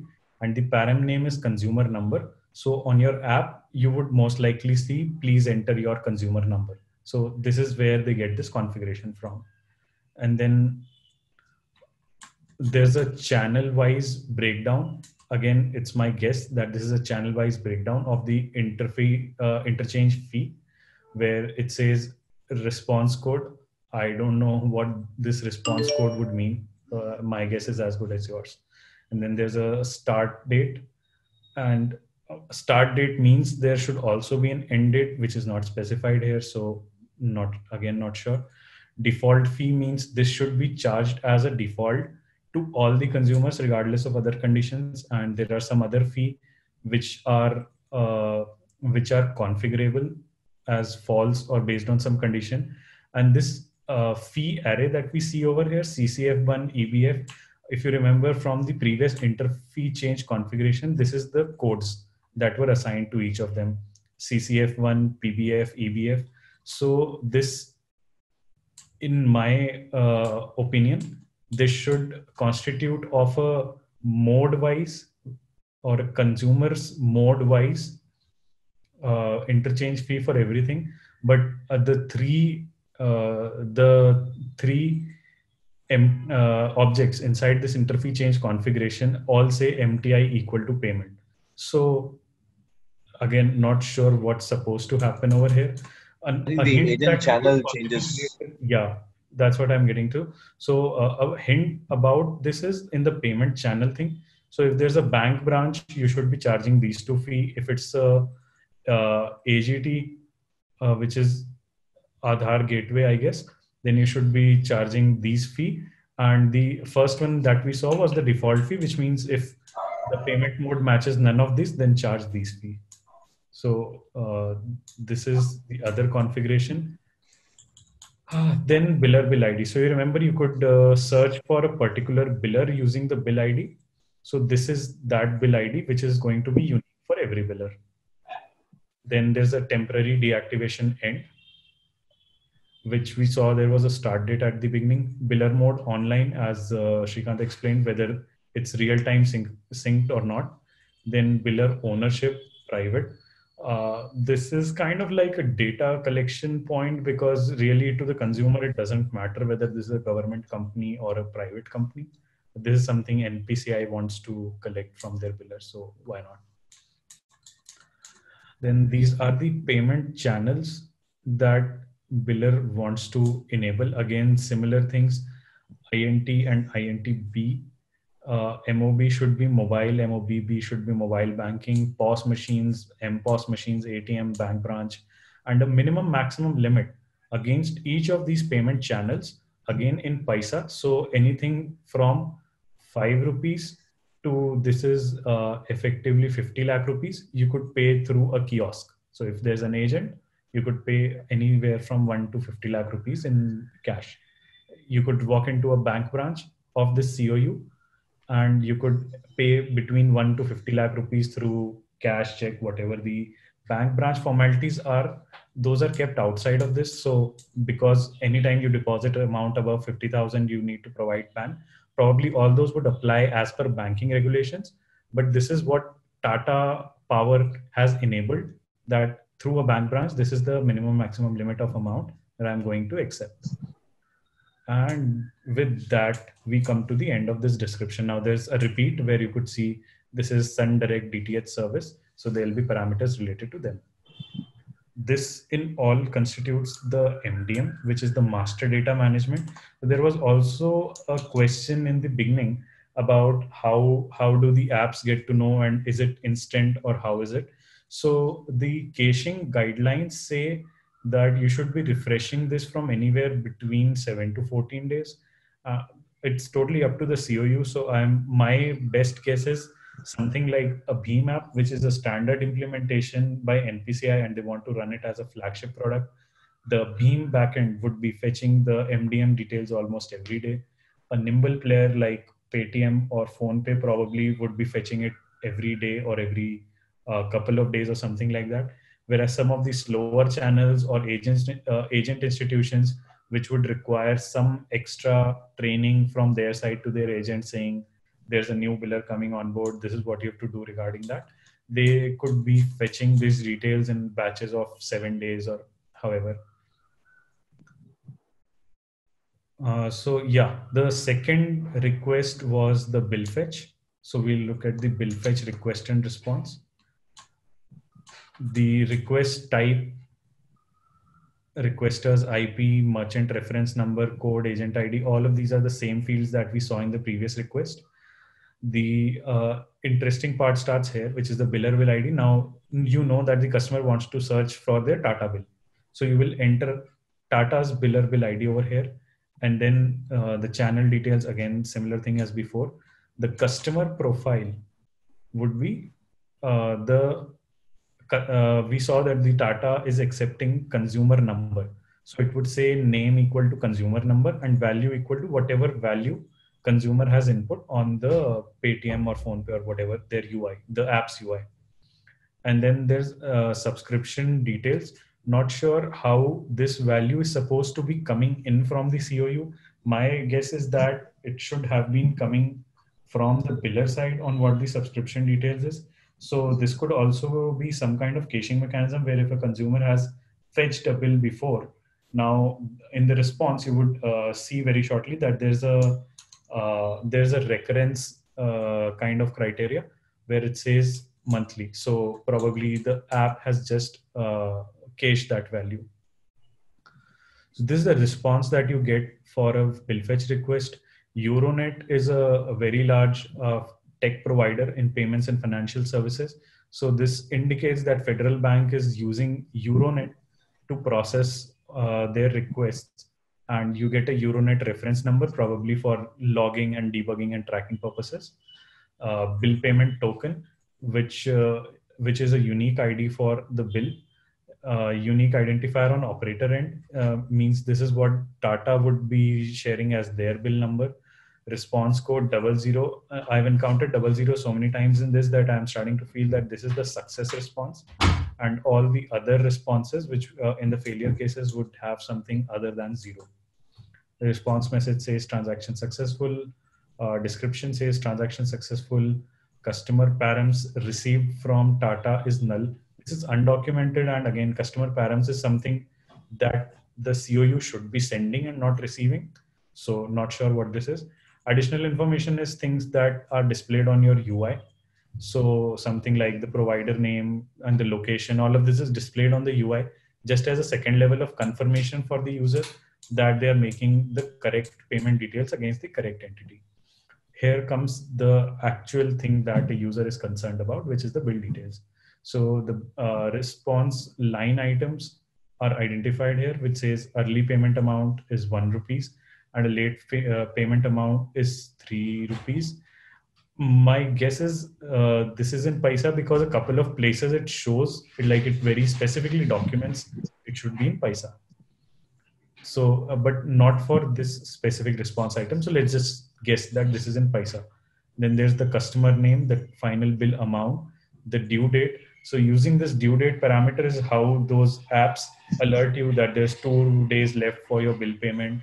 So why don't you make your payment now so that we can do all the settlement and all those things on the back end. And bill number, bill date as in the generation date, and due date is the last date. Customer convenience fee is null. Convenience description is also null because there's no fee, and bill period is the month of September. So this is the response that you receive from the bill fetch request. Validation request and response are very, very similar. So it's it's almost like fetching the same bill again. So again, not sure why this kind of complexity was introduced in the system, whereas it would always have been prudent to always make a fresh bill fetch request and not do things like validation, etc., so that the chances of error are low. So all the details are exactly the same: store code, username, password, agent ID, blah, blah. And the response that you receive from this is also very, very similar to what it looks like in the bill fetch request, which is the bill payment token number. And now I see a payment reference number also. So probably this is a sample response for a bill which has already been paid by this system or any other system, doesn't matter, but it's already paid. So it shows a payment reference number. And I could not find a documentation or a sample response for how it would look like if the bill has not been paid. My best guess is they would be returning the same bill object again, which we saw in the previous request, in case the bill is not paid, and hence they provided a sample for what happens if the bill is paid. The last two parts, which are the payment API and the transaction check API. Right. Same number of additional fields as before: user pass, store code, blah, blah. Euronet number. So this Euronet number should be from the previous response, as in whether it's a validation or a bill fetch request. In that response, you are receiving a Euronet reference number, and to match the payment against that exact bill fetch, you should be passing the same Euronet reference number.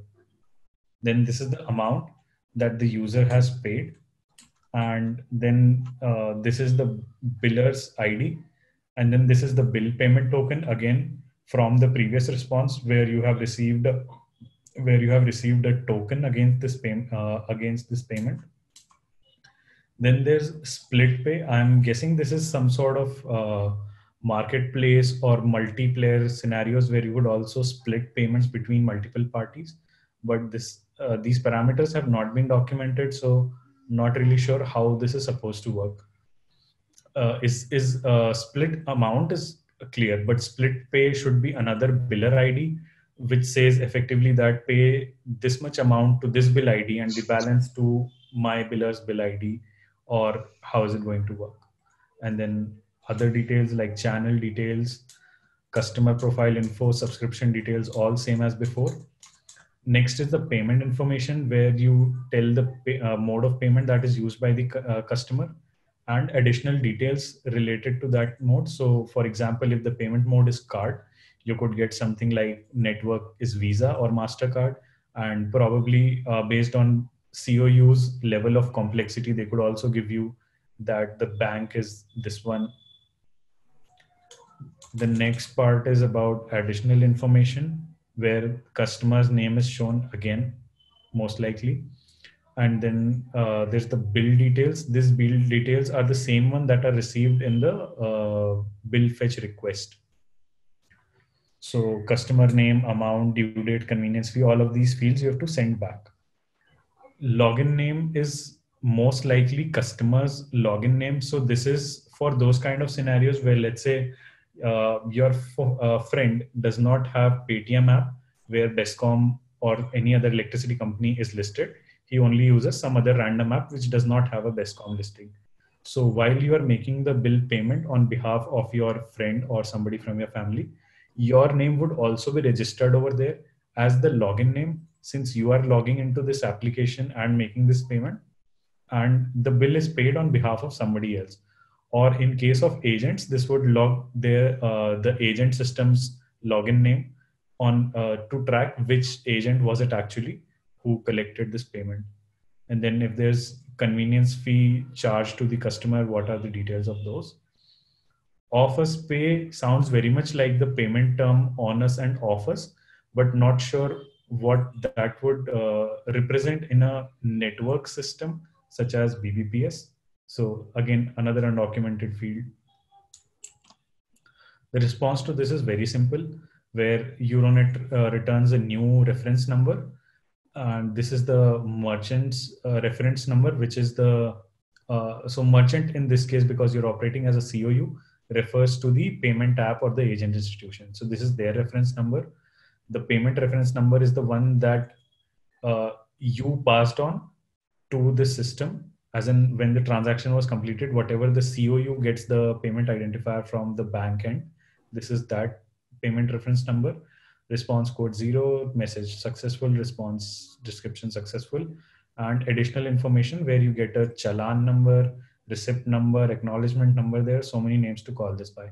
But basically, this is a confirmation that whatever payment that you just made to Tata Power Systems using your Paytm app actually got registered with Tata Power, and this is the receipt number in their system. So in case in future you face any kind of issues regarding your bill payment, or you get any calls, or if you want to raise some dispute, you could always quote back this number to them. Then there's the transaction status check API. So skipping all the repetitive fields, what you could do is pass it a payment reference number to check the payment against. You could pass it a consumer number, which goes back to very first of the things that somebody from the audience, I guess, they said that you keep hearing about public credit registry and other related stuff that is going to be built on BBPS. So it is, I read somewhere in the guideline where it's recommended that the COUs make a unique note of the consumers on their side and share that data with NPCI. So this is most likely going to be that consumer number, which means something like in case of an app, you would have a unique user ID. So you would have to share that. And then there's a transaction list from and to date, which you could use to search for the transactions, and other channel details, again, same thing, IP, etc.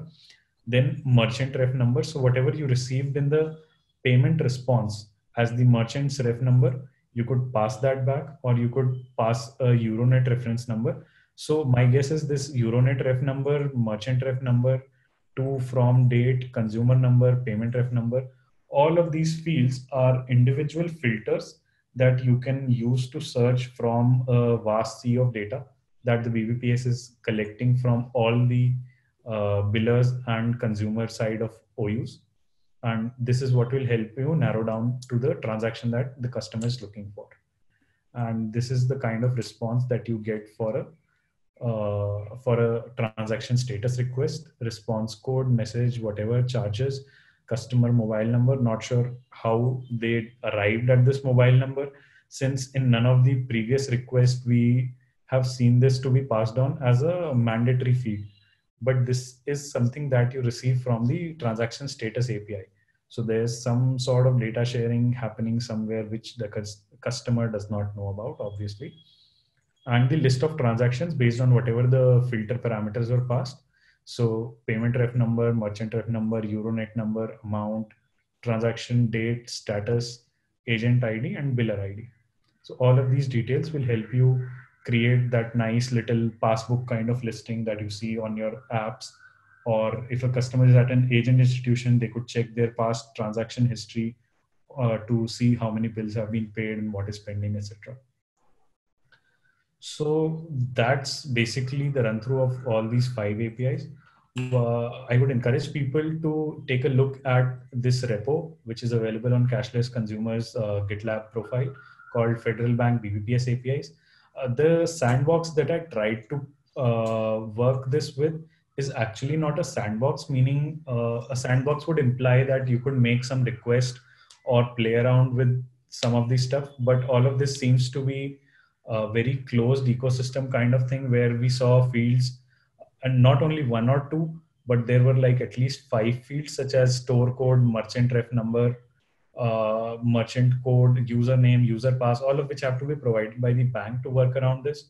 So even if you have linked it to the Federal Bank's developer portal, but even if you go there and try to do something with the APIs, create an account, login, none of that is actually going to work, because there's no documentation in words. It's just a list of request response structures, which we've already run through.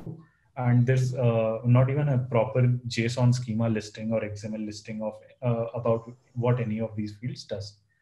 So that's one of my biggest quirks with this thing, you could say, that you're not able to actually make request response and check what these things do.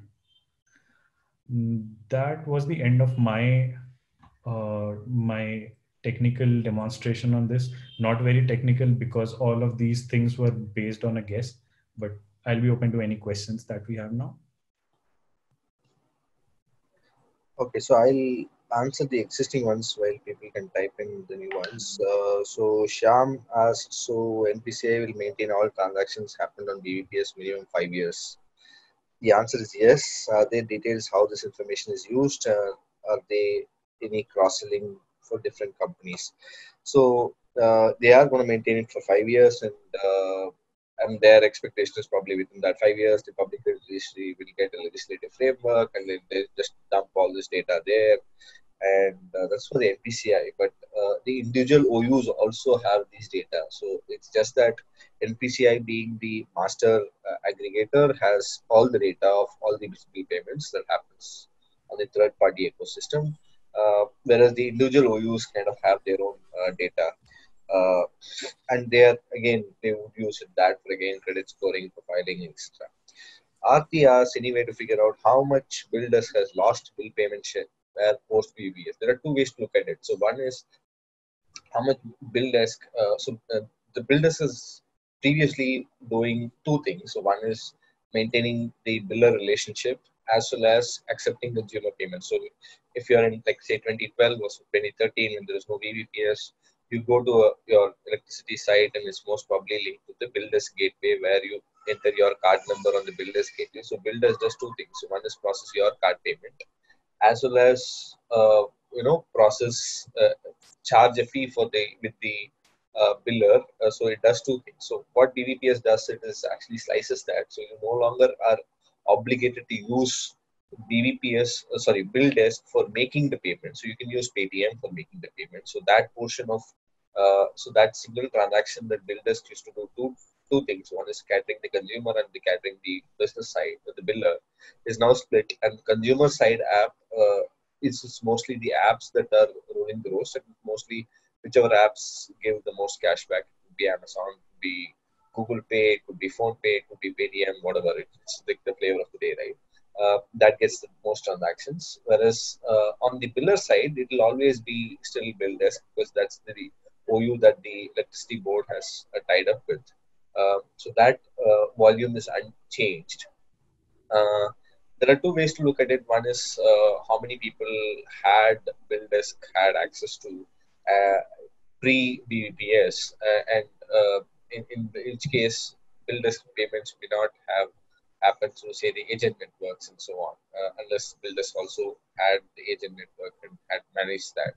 Now, in this case, currently NPCI manages that, and their NPCI's approach is basically lower the cost of processing all this by making like a zero MDR kind of thing, and make more bill payments happen. And when the more bill payments happens, it's basically commoditizing of these transactions. And when that happens, uh, more data is generated, and NPCI's way is like we'll use this data and let fintech monetize data like how every other fintech monetizes data in India.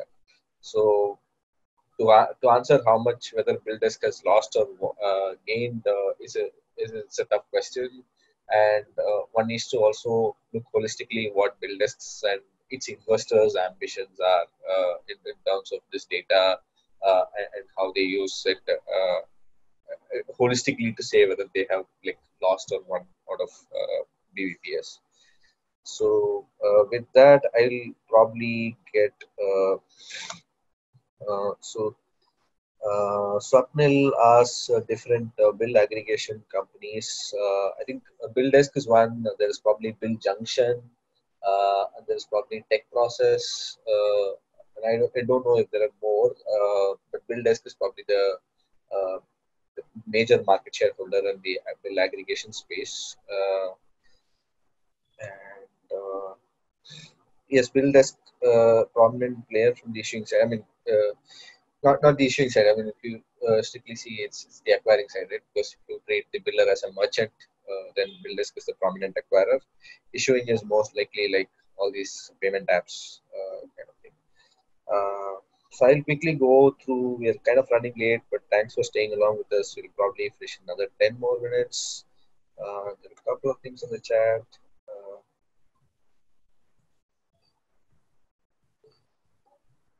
So question is, does BillDesk own the data of their billers? So when it comes to data, right, it's anybody's guess. So India does not have a data protection law. We even have a committee on something called as non-personal data. We'll look at closely at how the data in these slides. So firstly, I'll focus the individual privacy part. Does privacy exist in bill payments? Is it something like BBPS kind of percent? Uh, the answer is it's depends on the implementation. So to give an example, there are billers who kind of let you do a free search without even captchas, and fetch information on say a random customer ID which can sequentially be generated, and so you could potentially write a script and download the entire state's electricity bill data.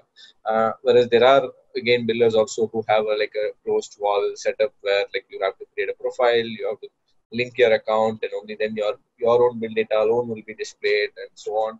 So bill payments, there are two cases where one where the biller exposes everything, and the other where the biller chooses to expose only for the authenticated customers. So in the case of farmer, there is no privacy anyway, and credit scoring companies were uh, scrapping these and making profiles of it. So privacy did not exist. But in the case of latter, it was hard, and that data was like closed. Uh, what did BBPS do? BBPS kind of made every biller forcefully participate in that, in the sense, as I was explaining, in the case of power sector, as part of the Uday, there is a mandate to kind of have these collections through BBPS, and almost all the electricity discoms in India joined BBPS. And so, in that sense, they kind of gave their billing data in a more machine friendly uh, identity link. And this is what Akshay was referring a while back, like where did that mobile number come in directly, right? And this is where the role of NPCI comes in, where the mobile and Aadhaar data is anyway linked to NPCI in the form of UPI and Aadhaar mapper. And now even your bills are getting identity tagged. So previously, let's say 5 years back, your bills are not identity tagged. It's just an electricity bill. So somebody just pays that electricity bill, right? So right now, it's a lot more personal data, and what can be inferred from a bill, right? Like somebody can actually map out tenant landlord relationships. Uh, Payables are all outflows from household. Like as more and more biller categories gets added, like currently we have electricity and water and say gas. School fees is going to get added. So at one point you might have like a list of billing categories, and if BBPS becomes the preferred payment network for these collections, all the household expenses would be basically made on this network. I mean, by household expenses, I mean non-merchant payments. So while the merchant payments will still happen through card or UPI, the non-merchant recurring kind of payments like school fees or a municipal tax or a water bill or electricity bill, all these consistent outflows of a household will be going through BBPS, and as this is going to get probably used in public literacy scoring, and this basically can potentially lead to a sort of household scoring model. So what does this household spend as a whole? So they be like three mobile phones, one internet connection, one DTH, and so on. What's the total spend of this? Now all this data is going through one network, and that network can easily. And tomorrow, if say EMI collections also happen through this, then that kind of gives pretty much the uh, entire chunk of the constant outflows recurring in a month, which helps scoring, right? It could even give you bizarre data like consumption patterns or your holidays or your foreign travel. Somebody goes to US and locks their home for 6 months, their electricity bill is static, right? So, and now that this is identity linked, it's easier to kind of figure that out. And most importantly, they one thing that most profiling companies used to track is basically the ability to pay, payment behaviors. Are they paying late? Are they paying in full? And so on. And this kind of metadata rich transaction footprint can kind of lead to more targeted profiling. And it's not just about the privacy of individuals, it's also privacy of businesses and their agent networks, like how much agents are these entities employing, what are their receivables data. This is particularly interesting in the case of the electricity companies. We'll come to that in a bit. What's their collection performance, right? And there's one more thing that we didn't cover in the business standards going through the doc. There's also money laundering compliance that is part of the BBPS. So you can't pay more than 50,000 rupees in one or a set of transactions. And for that reason, the BBPS guidelines say that every OU must maintain unique number for each channel mode for each customer. So they would probably know down to your mobile app whether you've paid from your mobile app or your wife's mobile app at that level, and what all details when you've paid. And each thing gets to have a unique ID. And the justification for that they give is probably like we want to prevent money laundering, right? And BBPS kind of gives you all this data in a very machine friendly manner. And as you've seen, like the responses are machine friendly, and the kind of data that BBPS handles and it's available to the larger players in a machine friendly format could mean that AI algorithms could could make a lot more sense, right? And we'll come to the electricity sector or broadly the collection problem in India.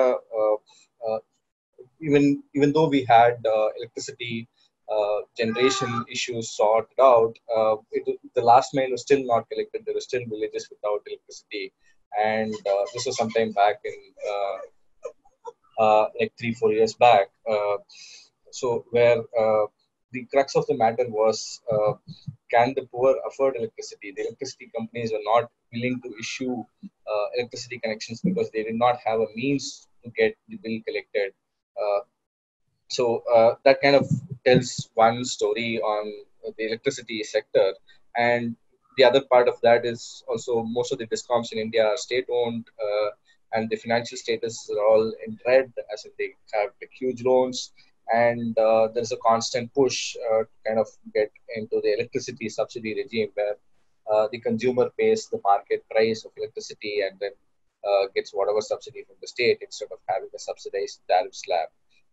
And this has been a constant lobbying point by industries where today in most states, the consumers are actually getting cross subsidized from industrial charges. They want that to be reversed, whereas where the consumers pay the charge so that industries also pay less, and there is no cross subsidization from industries and to consumers.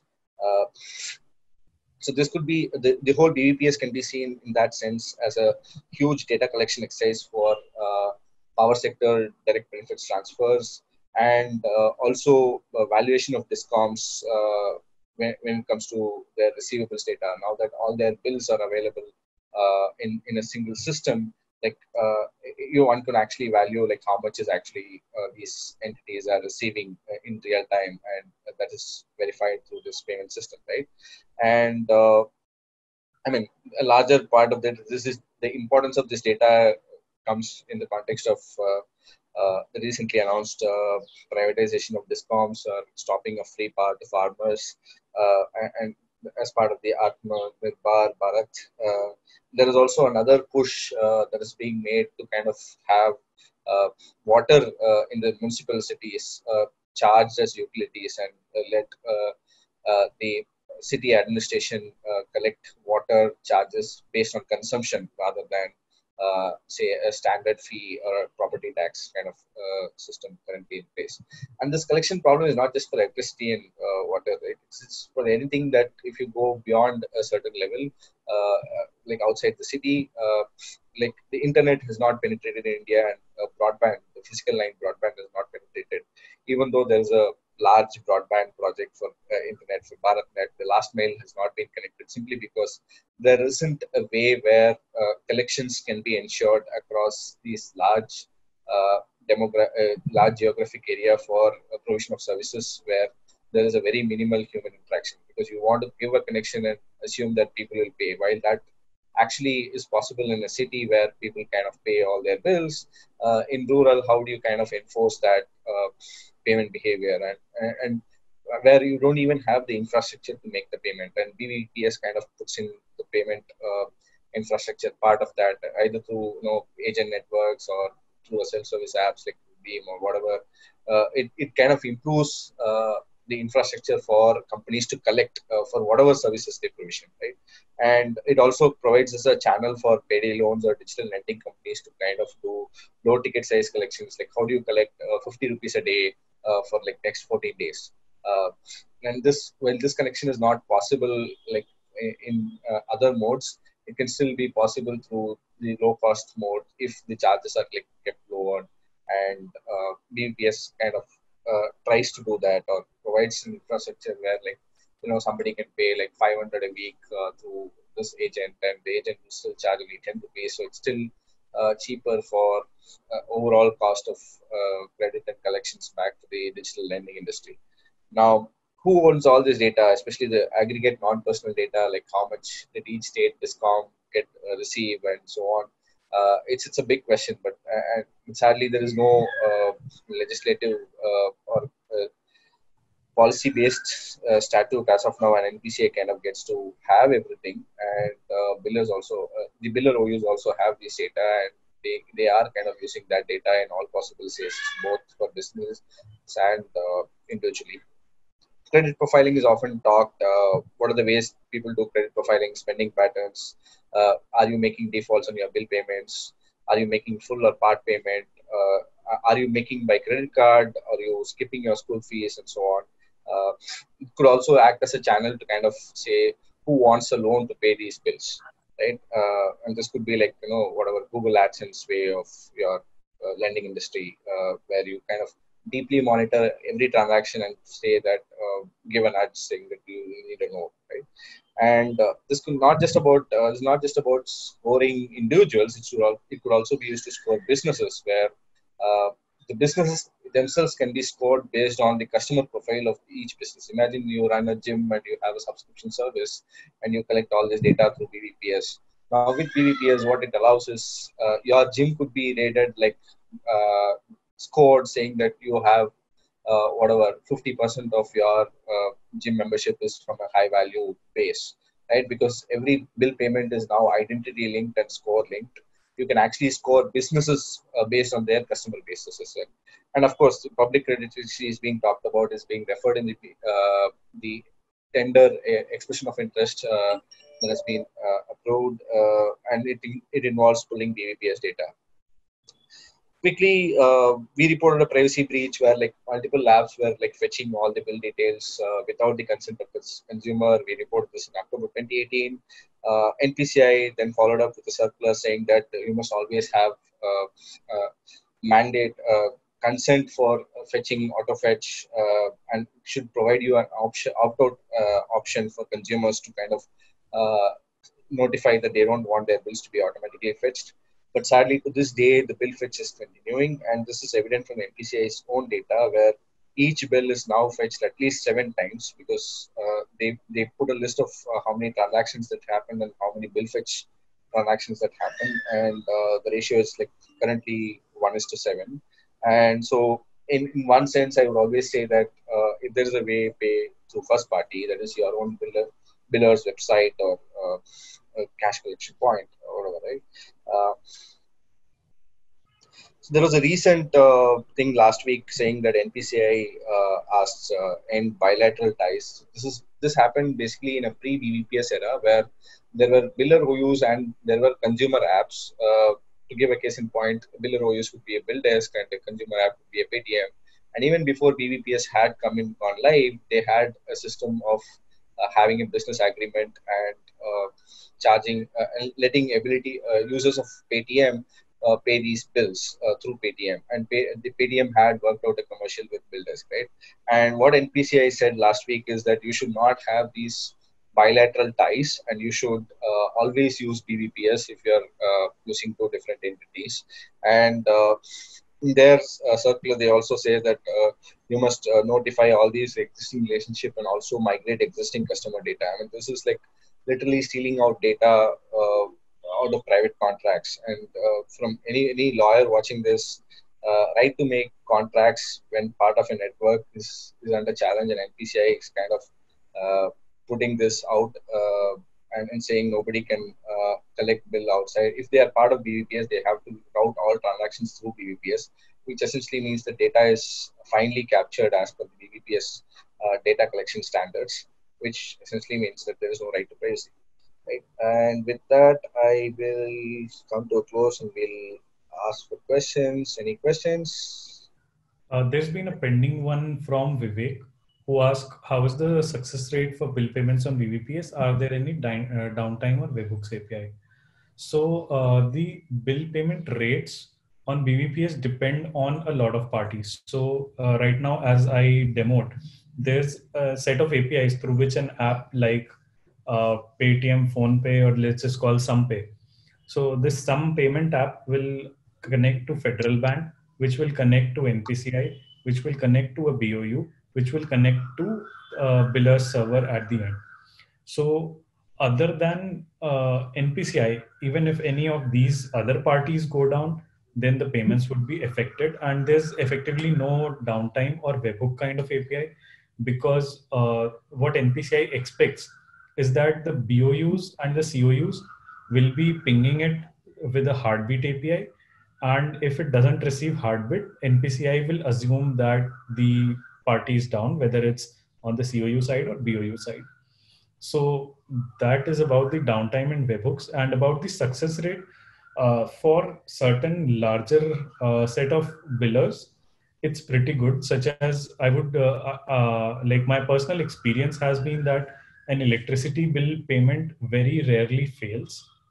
But when you have other smaller parties that are coming online now, so for example, now there's a whole new loan repayments and this kind of sections, and even smaller merchants who are localized to, let's say, one state or a couple of states only, all of them are trying to get onto BBPS because it's a more omni-channel kind of approach where they don't have to spend any money on creating a agent network or anything for cash collection also. So all of given all the benefits of the BBPS, they are trying to get onto this, but I'm not sure how reliable their systems are. So again, I don't have the exact success rate data for BBPS, but the number of touch points have not reduced. It has actually gone up compared to first party payments. So there's a lot of scope for failures.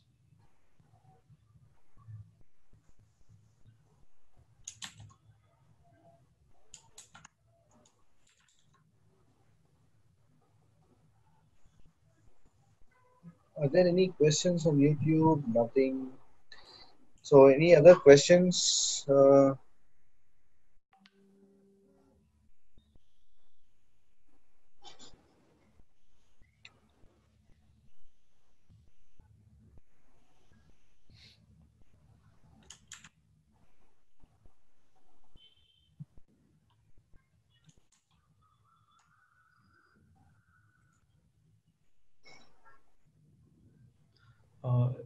Another question by Ravi here is, could the bill fetch be higher because people try multiple apps before paying for discount and cashback, not discounting that apps do fetch bills multiple times for sure?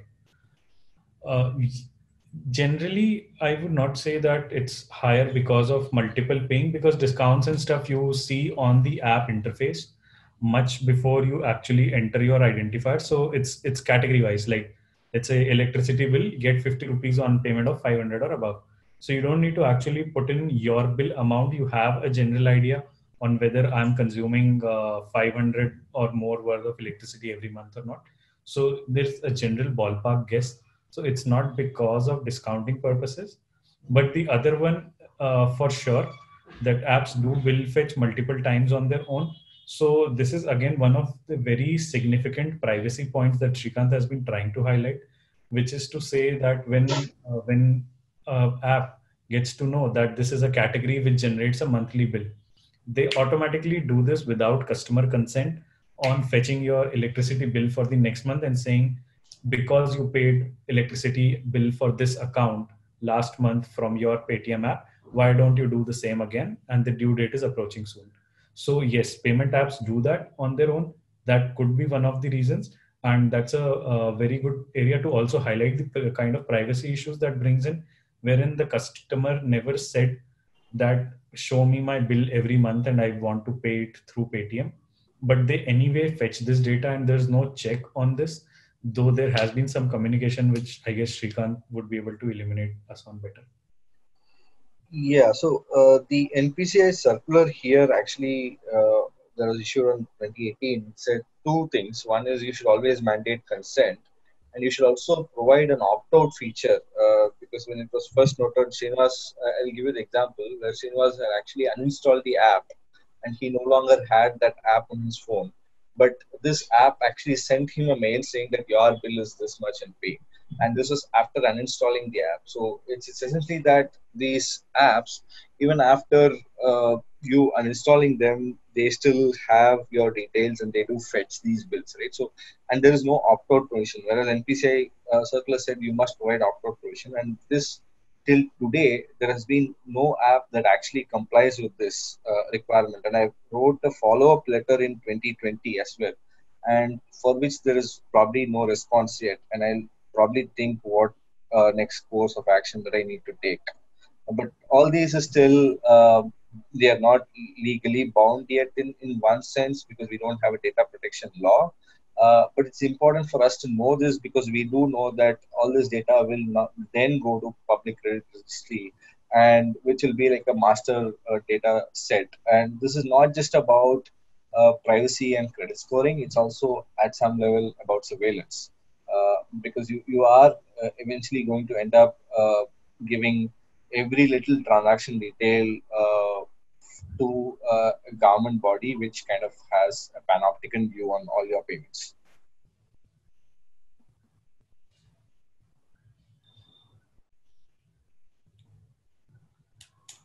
Okay, there's one hand up. Aarti has a question. Aarti, you can unmute and talk.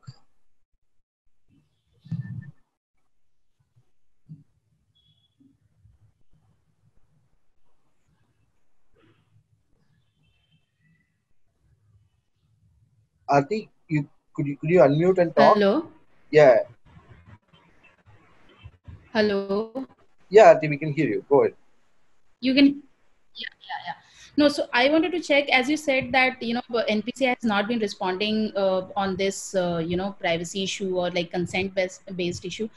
Uh, i- so they have several portfolios, right? UPI. So of course we know that on UPI they kind of make like customer consent on priority. So is there any other product portfolio where they do the same thing? I mean, they allow payment providers to fetch any sort of information apart from BBPS. I mean. Um, it's a good question.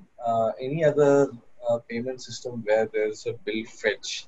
The closest example that I could think of is actually on UPI, and this happened a while back. There was a circular noting that there should be more caution on the kind of access the SDKs give. To give an example, way back in 2017, when the UPI SDKs were released, and there were apps that were integrating the SDKs onto their app, they did give the apps the provision to kind of do uh, a balance check, or in some cases even uh, a name check. So you can actually verify which name is categorized with which VPA, right? And this name to VPA conversion is still unmetered. And while one can still argue that this resolution is also a privacy breach, because what happens tomorrow when WhatsApp Pay comes, right? Like WhatsApp today does not actually have your legal name. Like you can still go and get any SIM card of anybody. It could be your grandmother's, grandfather's, and you could use WhatsApp on it. And WhatsApp has no way in knowing what your name is on that phone number. But once you link that with your bank account and say activate WhatsApp Pay, then WhatsApp suddenly has the ability to kind of get your real name. And there is a Facebook policy on real names that people with real names only have to have an account, and that could easily now be extended to WhatsApp when WhatsApp UPI does happen. So this is another example where again, and I can say till today, I think there is no restriction on UPI PSPs resolving any VPA back to any payment address. That when by payment address you get the entire account number as well as uh, the payment, the account holder name as a response. And I don't think NPCI even publishes that data as to how many resolutions of a VPA has happened. Whereas that does not require a customer consent. I mean, you as a UPI user would never know if I take my phone and type your VPA and say pay. UPI apps will show your name, right? Now, I did not ask your permission to get resolve your name, and the PSP, in addition to displaying the name, will also get actually the account number as well. Wow. Okay. Hmm. And the next level of similar thing happens with things like Google Pay, where most of or Phone Pay, where most of the people are registered via their phone number. So just by the virtue of having your phone number with me, I could look up certain details regarding your name, account, and all those stuff.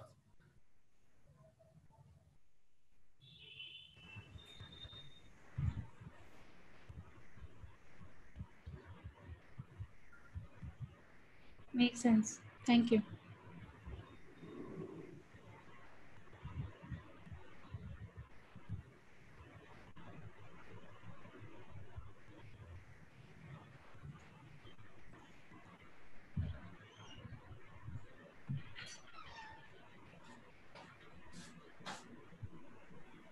Yeah, anyone else who has any other questions, comments, want to share something about the session, or what was covered, or what you liked, or what you didn't like, what you expected, what was not covered?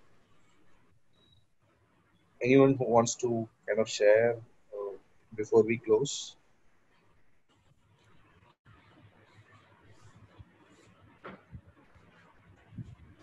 Uh, Hi, Lakshmi. It has been a very, I will say, educative so far. Means thanks for the effort and thanks for collecting so much information and the details for us. The part of like we are in India, I think it's still very early because when we see Europe and London or basically Western economies, the things are very much tied down, like the personal data privacy is GDPR. So I think in India it is like we need to push for those sort of things, even with the this basically the consumer data and like the customers payment data and these things mostly having taken so lightly. It doesn't like it is like still we couldn't find so many of the details of this APIs. I think there are not clear like exact fields and all those things. I think might be we don't know yet. India it will take might be some time to get some of these details, but not sure whether there are any NGOs or any other open banking systems which are basically pushing India towards that. If there are some like how we can contribute or how we can be part of that.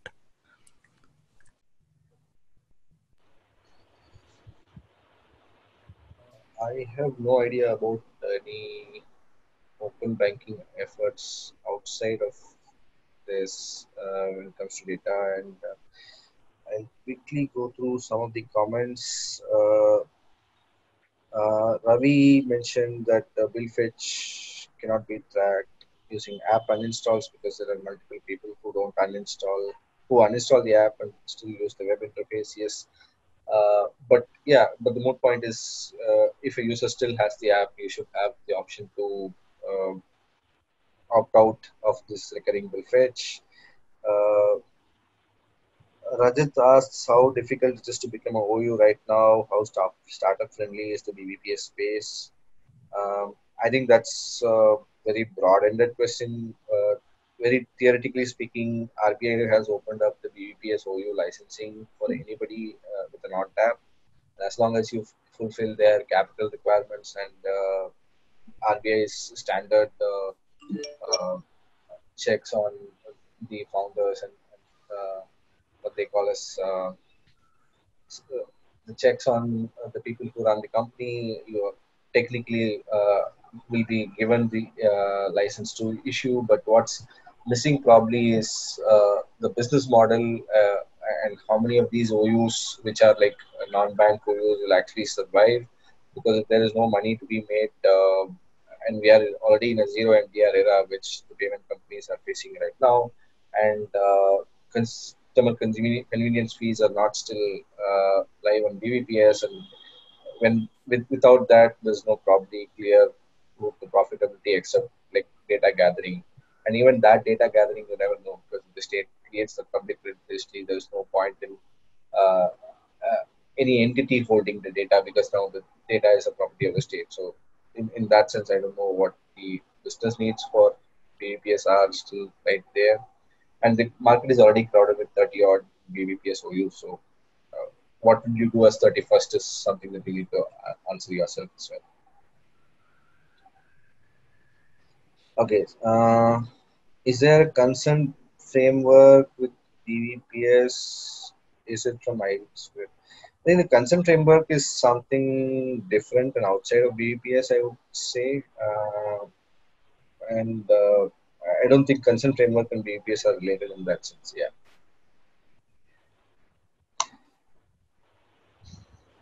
Okay, any other questions? I don't see any other questions. I think it's been good 2.5 hours. Thank you for staying with us. Thanks, Akshay, for the demo. Yeah, thanks to all the participants and Hasgeek and Shrikant, of course, for guiding me through how to do this. This is the first time I'm participating in any of these kind of sessions. Yeah, we look forward to your feedback on how do we do the more of these study circle sessions where we kind of dig deep like what we did today. I get that we kind of stretched over time, but if there is something else that you want to share, feedback, feel free to drop by and let us know and tell us what other sessions that you want to hear. Um We'll probably be having in the next fortnight session. We'll come up with an announcement early next week. And till then, like stay tuned. And if you've not joined the Cashless Consumer Telegram channel, please do join the Telegram channel. It's t.me/cashless consumer. Thank you everyone for joining today. Bye. Bye, everyone. Bye bye.